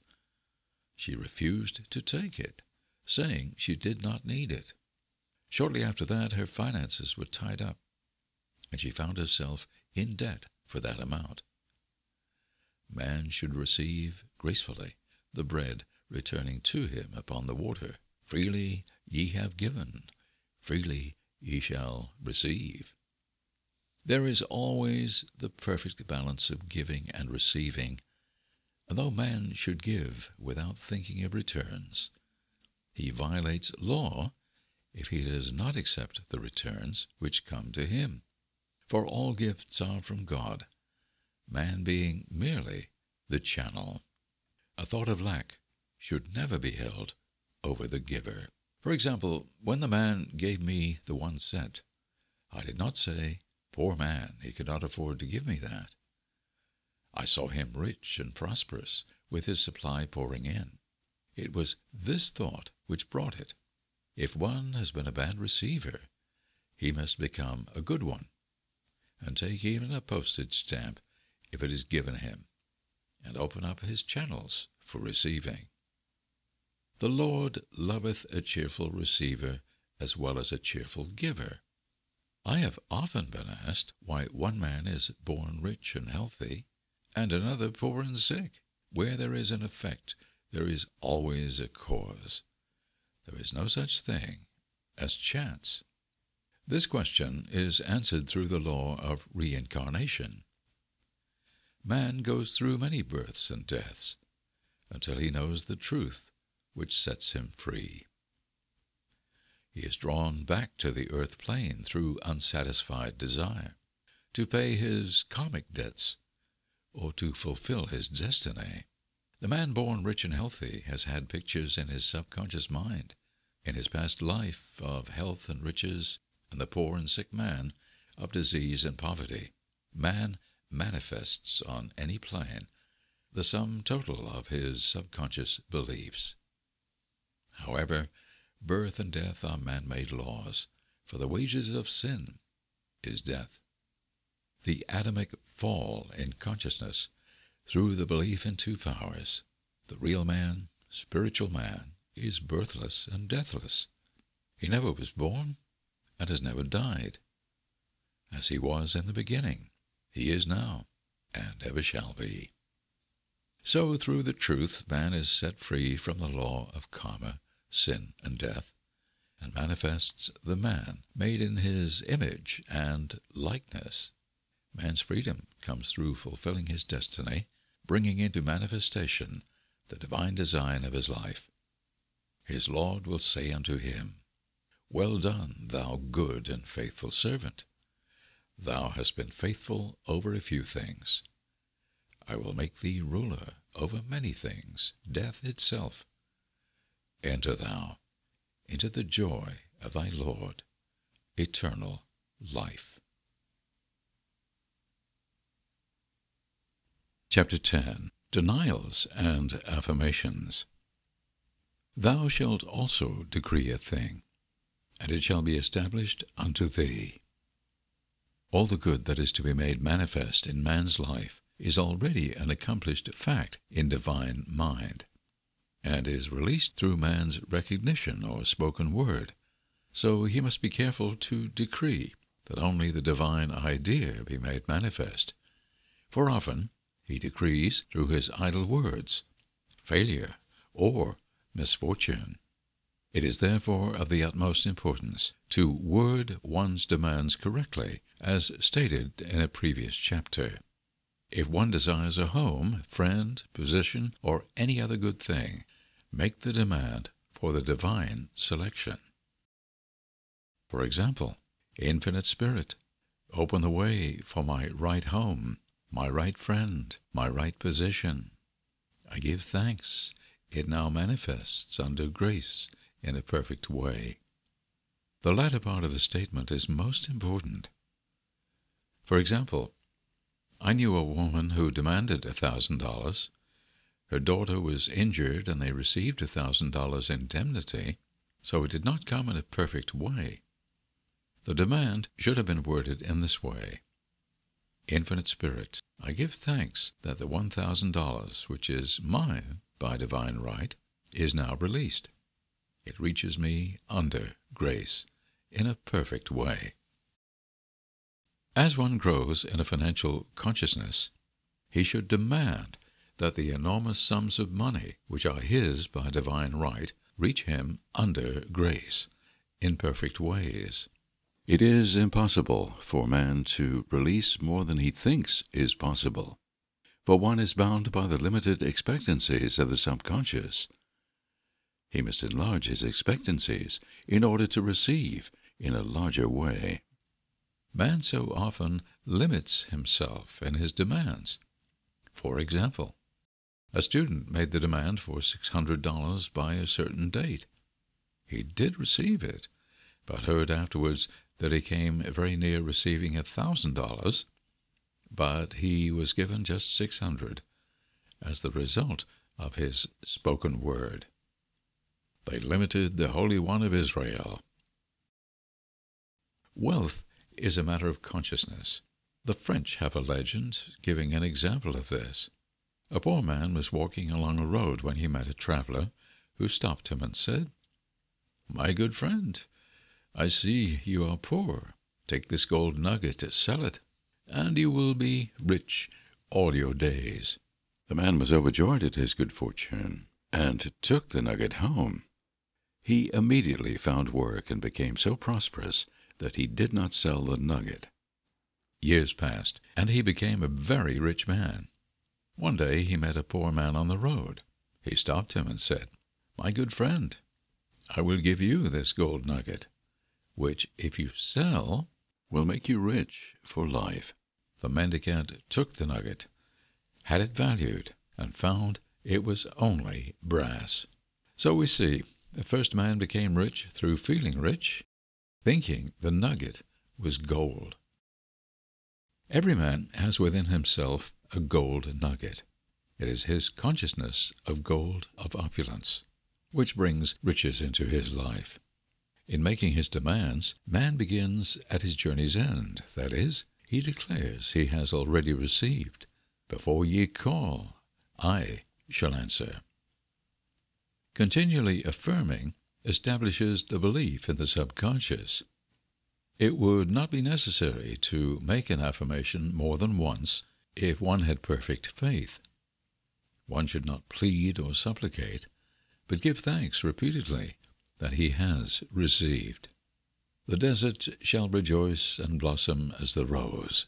This rejoicing, which is yet in the desert state of consciousness, opens the way for release. The Lord's Prayer is in the form of command and demand. "Give us this day our daily bread, and forgive us our debts as we forgive our debtors," and ends in praise, "For thine is the kingdom, and the power, and the glory forever. Amen. Concerning the works of my hands, command ye me." So prayer is command and demand, praise and thanksgiving. The student's work is in making himself believe that with God all things are possible. This is easy enough to state in the abstract, but a little more difficult when confronted with a problem. For example, it was necessary for a woman to demonstrate a large sum of money within a stated time. She knew she must do something to get a realization, for realization is manifestation, and she demanded a lead. She was walking through a department store when she saw a very beautiful pink enamel paper cutter. She felt the pull towards it. The thought came, "I haven't a paper cutter good enough to open letters containing large checks." So she bought the paper cutter, which the reasoning mind would have called an extravagance. When she held it in her hand, she had a flash of a picture of herself opening an envelope containing a large check, and in a few weeks she received the money. The pink paper cutter was her bridge of active faith. Many stories are told of the power of the subconscious when directed in faith. For example, a man was spending the night in a farmhouse. The windows of the room had been nailed down, and in the middle of the night He felt suffocated and made his way in the dark to the window. He could not open it, so he smashed the pane with his fist, drew in draughts of fine fresh air, and had a wonderful night's sleep. The next morning he found he had smashed the glass of a bookcase, and the window had remained closed during the whole night. He had supplied himself with oxygen, simply by his thought of oxygen. When a student starts out to demonstrate, he should never turn back. Let not that man who wavers think that he shall receive anything of the Lord. A student once made this wonderful statement: "When I ask the Father for anything, I put my foot down and I say, 'Father, I'll take nothing less than I've asked for, but more.' So man should never compromise. This is sometimes the most difficult time of demonstrating. The temptation comes to give up, to turn back, to compromise. He also serves who only stands and waits. Demonstrations often come at the 11th hour, because man then lets go, that is, stops reasoning, and infinite intelligence has a chance to work. Man's dreary desires are answered drearily, and his impatient desires long delayed or violently fulfilled. For example, a woman asked me why it was she was constantly losing or breaking her glasses. We found she often said to herself and others with vexation, "I wish I could get rid of my glasses." So her impatient desire was violently fulfilled. What she should have demanded was perfect eyesight, but what she registered in the subconscious was simply the impatient desire to be rid of her glasses, so they were continually being broken or lost.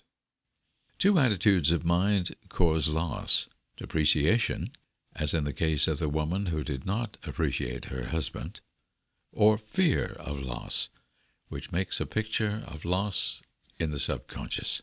When a student is able to let go of his problem, cast his burden, he will have instantaneous manifestation. For example, a woman was out during a very stormy day with her umbrella blown inside out. She was about to make a call on some people whom she had never met, and she did not wish to make her first appearance with a dilapidated umbrella. She could not throw it away, as it did not belong to her. So in desperation she exclaimed, "Oh, God, you take charge of this umbrella.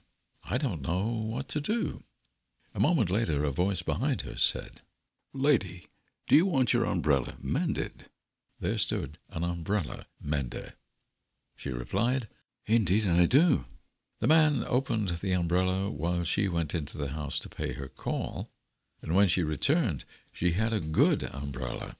So there is always an umbrella mender at hand on man's pathway when one puts the umbrella or the situation in God's hands.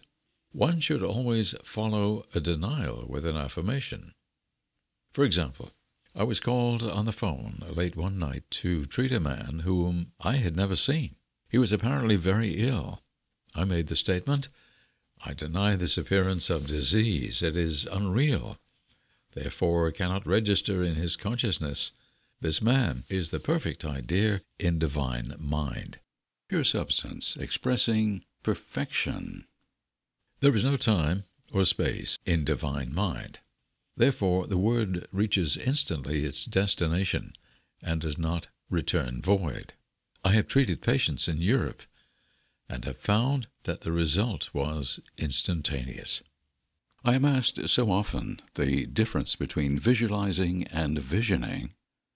Visualizing is a mental process governed by the reasoning or conscious mind. Visioning is a spiritual process governed by intuition or the superconscious mind. The student should train his mind to receive these flashes of inspiration and work out the divine pictures through definite leads. When a man can say, "I desire only that which God desires for me," his false desires fade from the consciousness, and a new set of blueprints is given him by the master architect, the God within.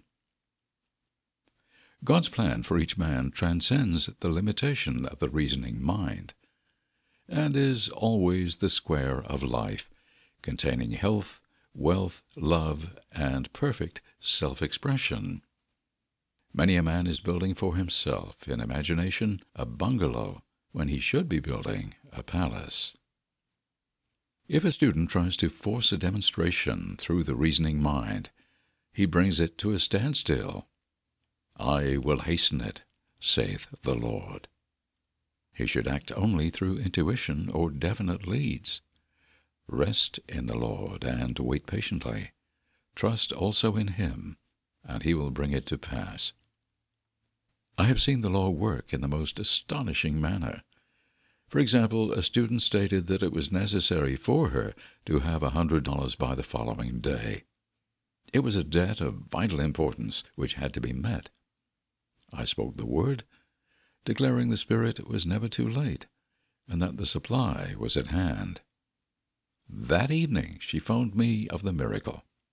She said that the thought came to her to go to her safety deposit box at the bank to examine some papers. She looked over the papers, and at the bottom of the box was a new $100 bill. She was astounded, and she said she knew she had never put it there, for she had gone through the papers many times. It may have been materialization, as Jesus Christ materialized the loaves and fishes. Man will reach the stage where His word is made flesh, or materialized instantly. The fields ripe with the harvest will manifest immediately, as in all of the miracles of Jesus Christ. There is a tremendous power alone in the name Jesus Christ. It stands for truth made manifest. He said, "Whatsoever ye ask the Father in your name, He will give it to you." The power of this name raises the student into the fourth dimension, where he is freed from all astral and psychic influences, and he becomes unconditioned and absolute, as God Himself is unconditioned and absolute. I have seen many healings accomplished by using the words, "In the name of Jesus Christ." Christ was both person and principle, and the Christ within each man is his Redeemer and salvation. The Christ within is his own fourth-dimensional self, the man made in God's image and likeness. This is the self which has never failed, never known sickness or sorrow, was never born, and has never died. It is the resurrection and the life of each man. "No man cometh to the Father, save by the Son," means that God, the universal, working on the place of the particular, becomes the Christ in man, and the Holy Ghost means God in action. So daily man is manifesting the Trinity of Father, Son, and Holy Ghost. Man should make an art of thinking.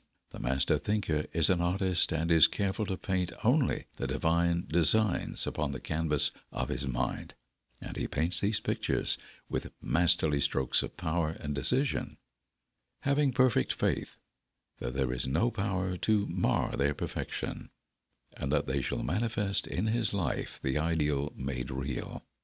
All power is given man through right thinking to bring his heaven upon his earth, and this is the goal of the game of life. The simple rules are fearless faith, non-resistance, and love. May each reader be now freed from that thing which has held him in bondage through the ages, standing between him and his own, and know the truth which makes him free, free to fulfill his destiny, to bring into manifestation the divine design of his life, health, wealth, love, and perfect self-expression. Be ye transformed by the renewing of your mind. Chapter 11. Denials and Affirmations. For prosperity. God is my unfailing supply, and large sums of money come to me quickly, under grace, in perfect ways.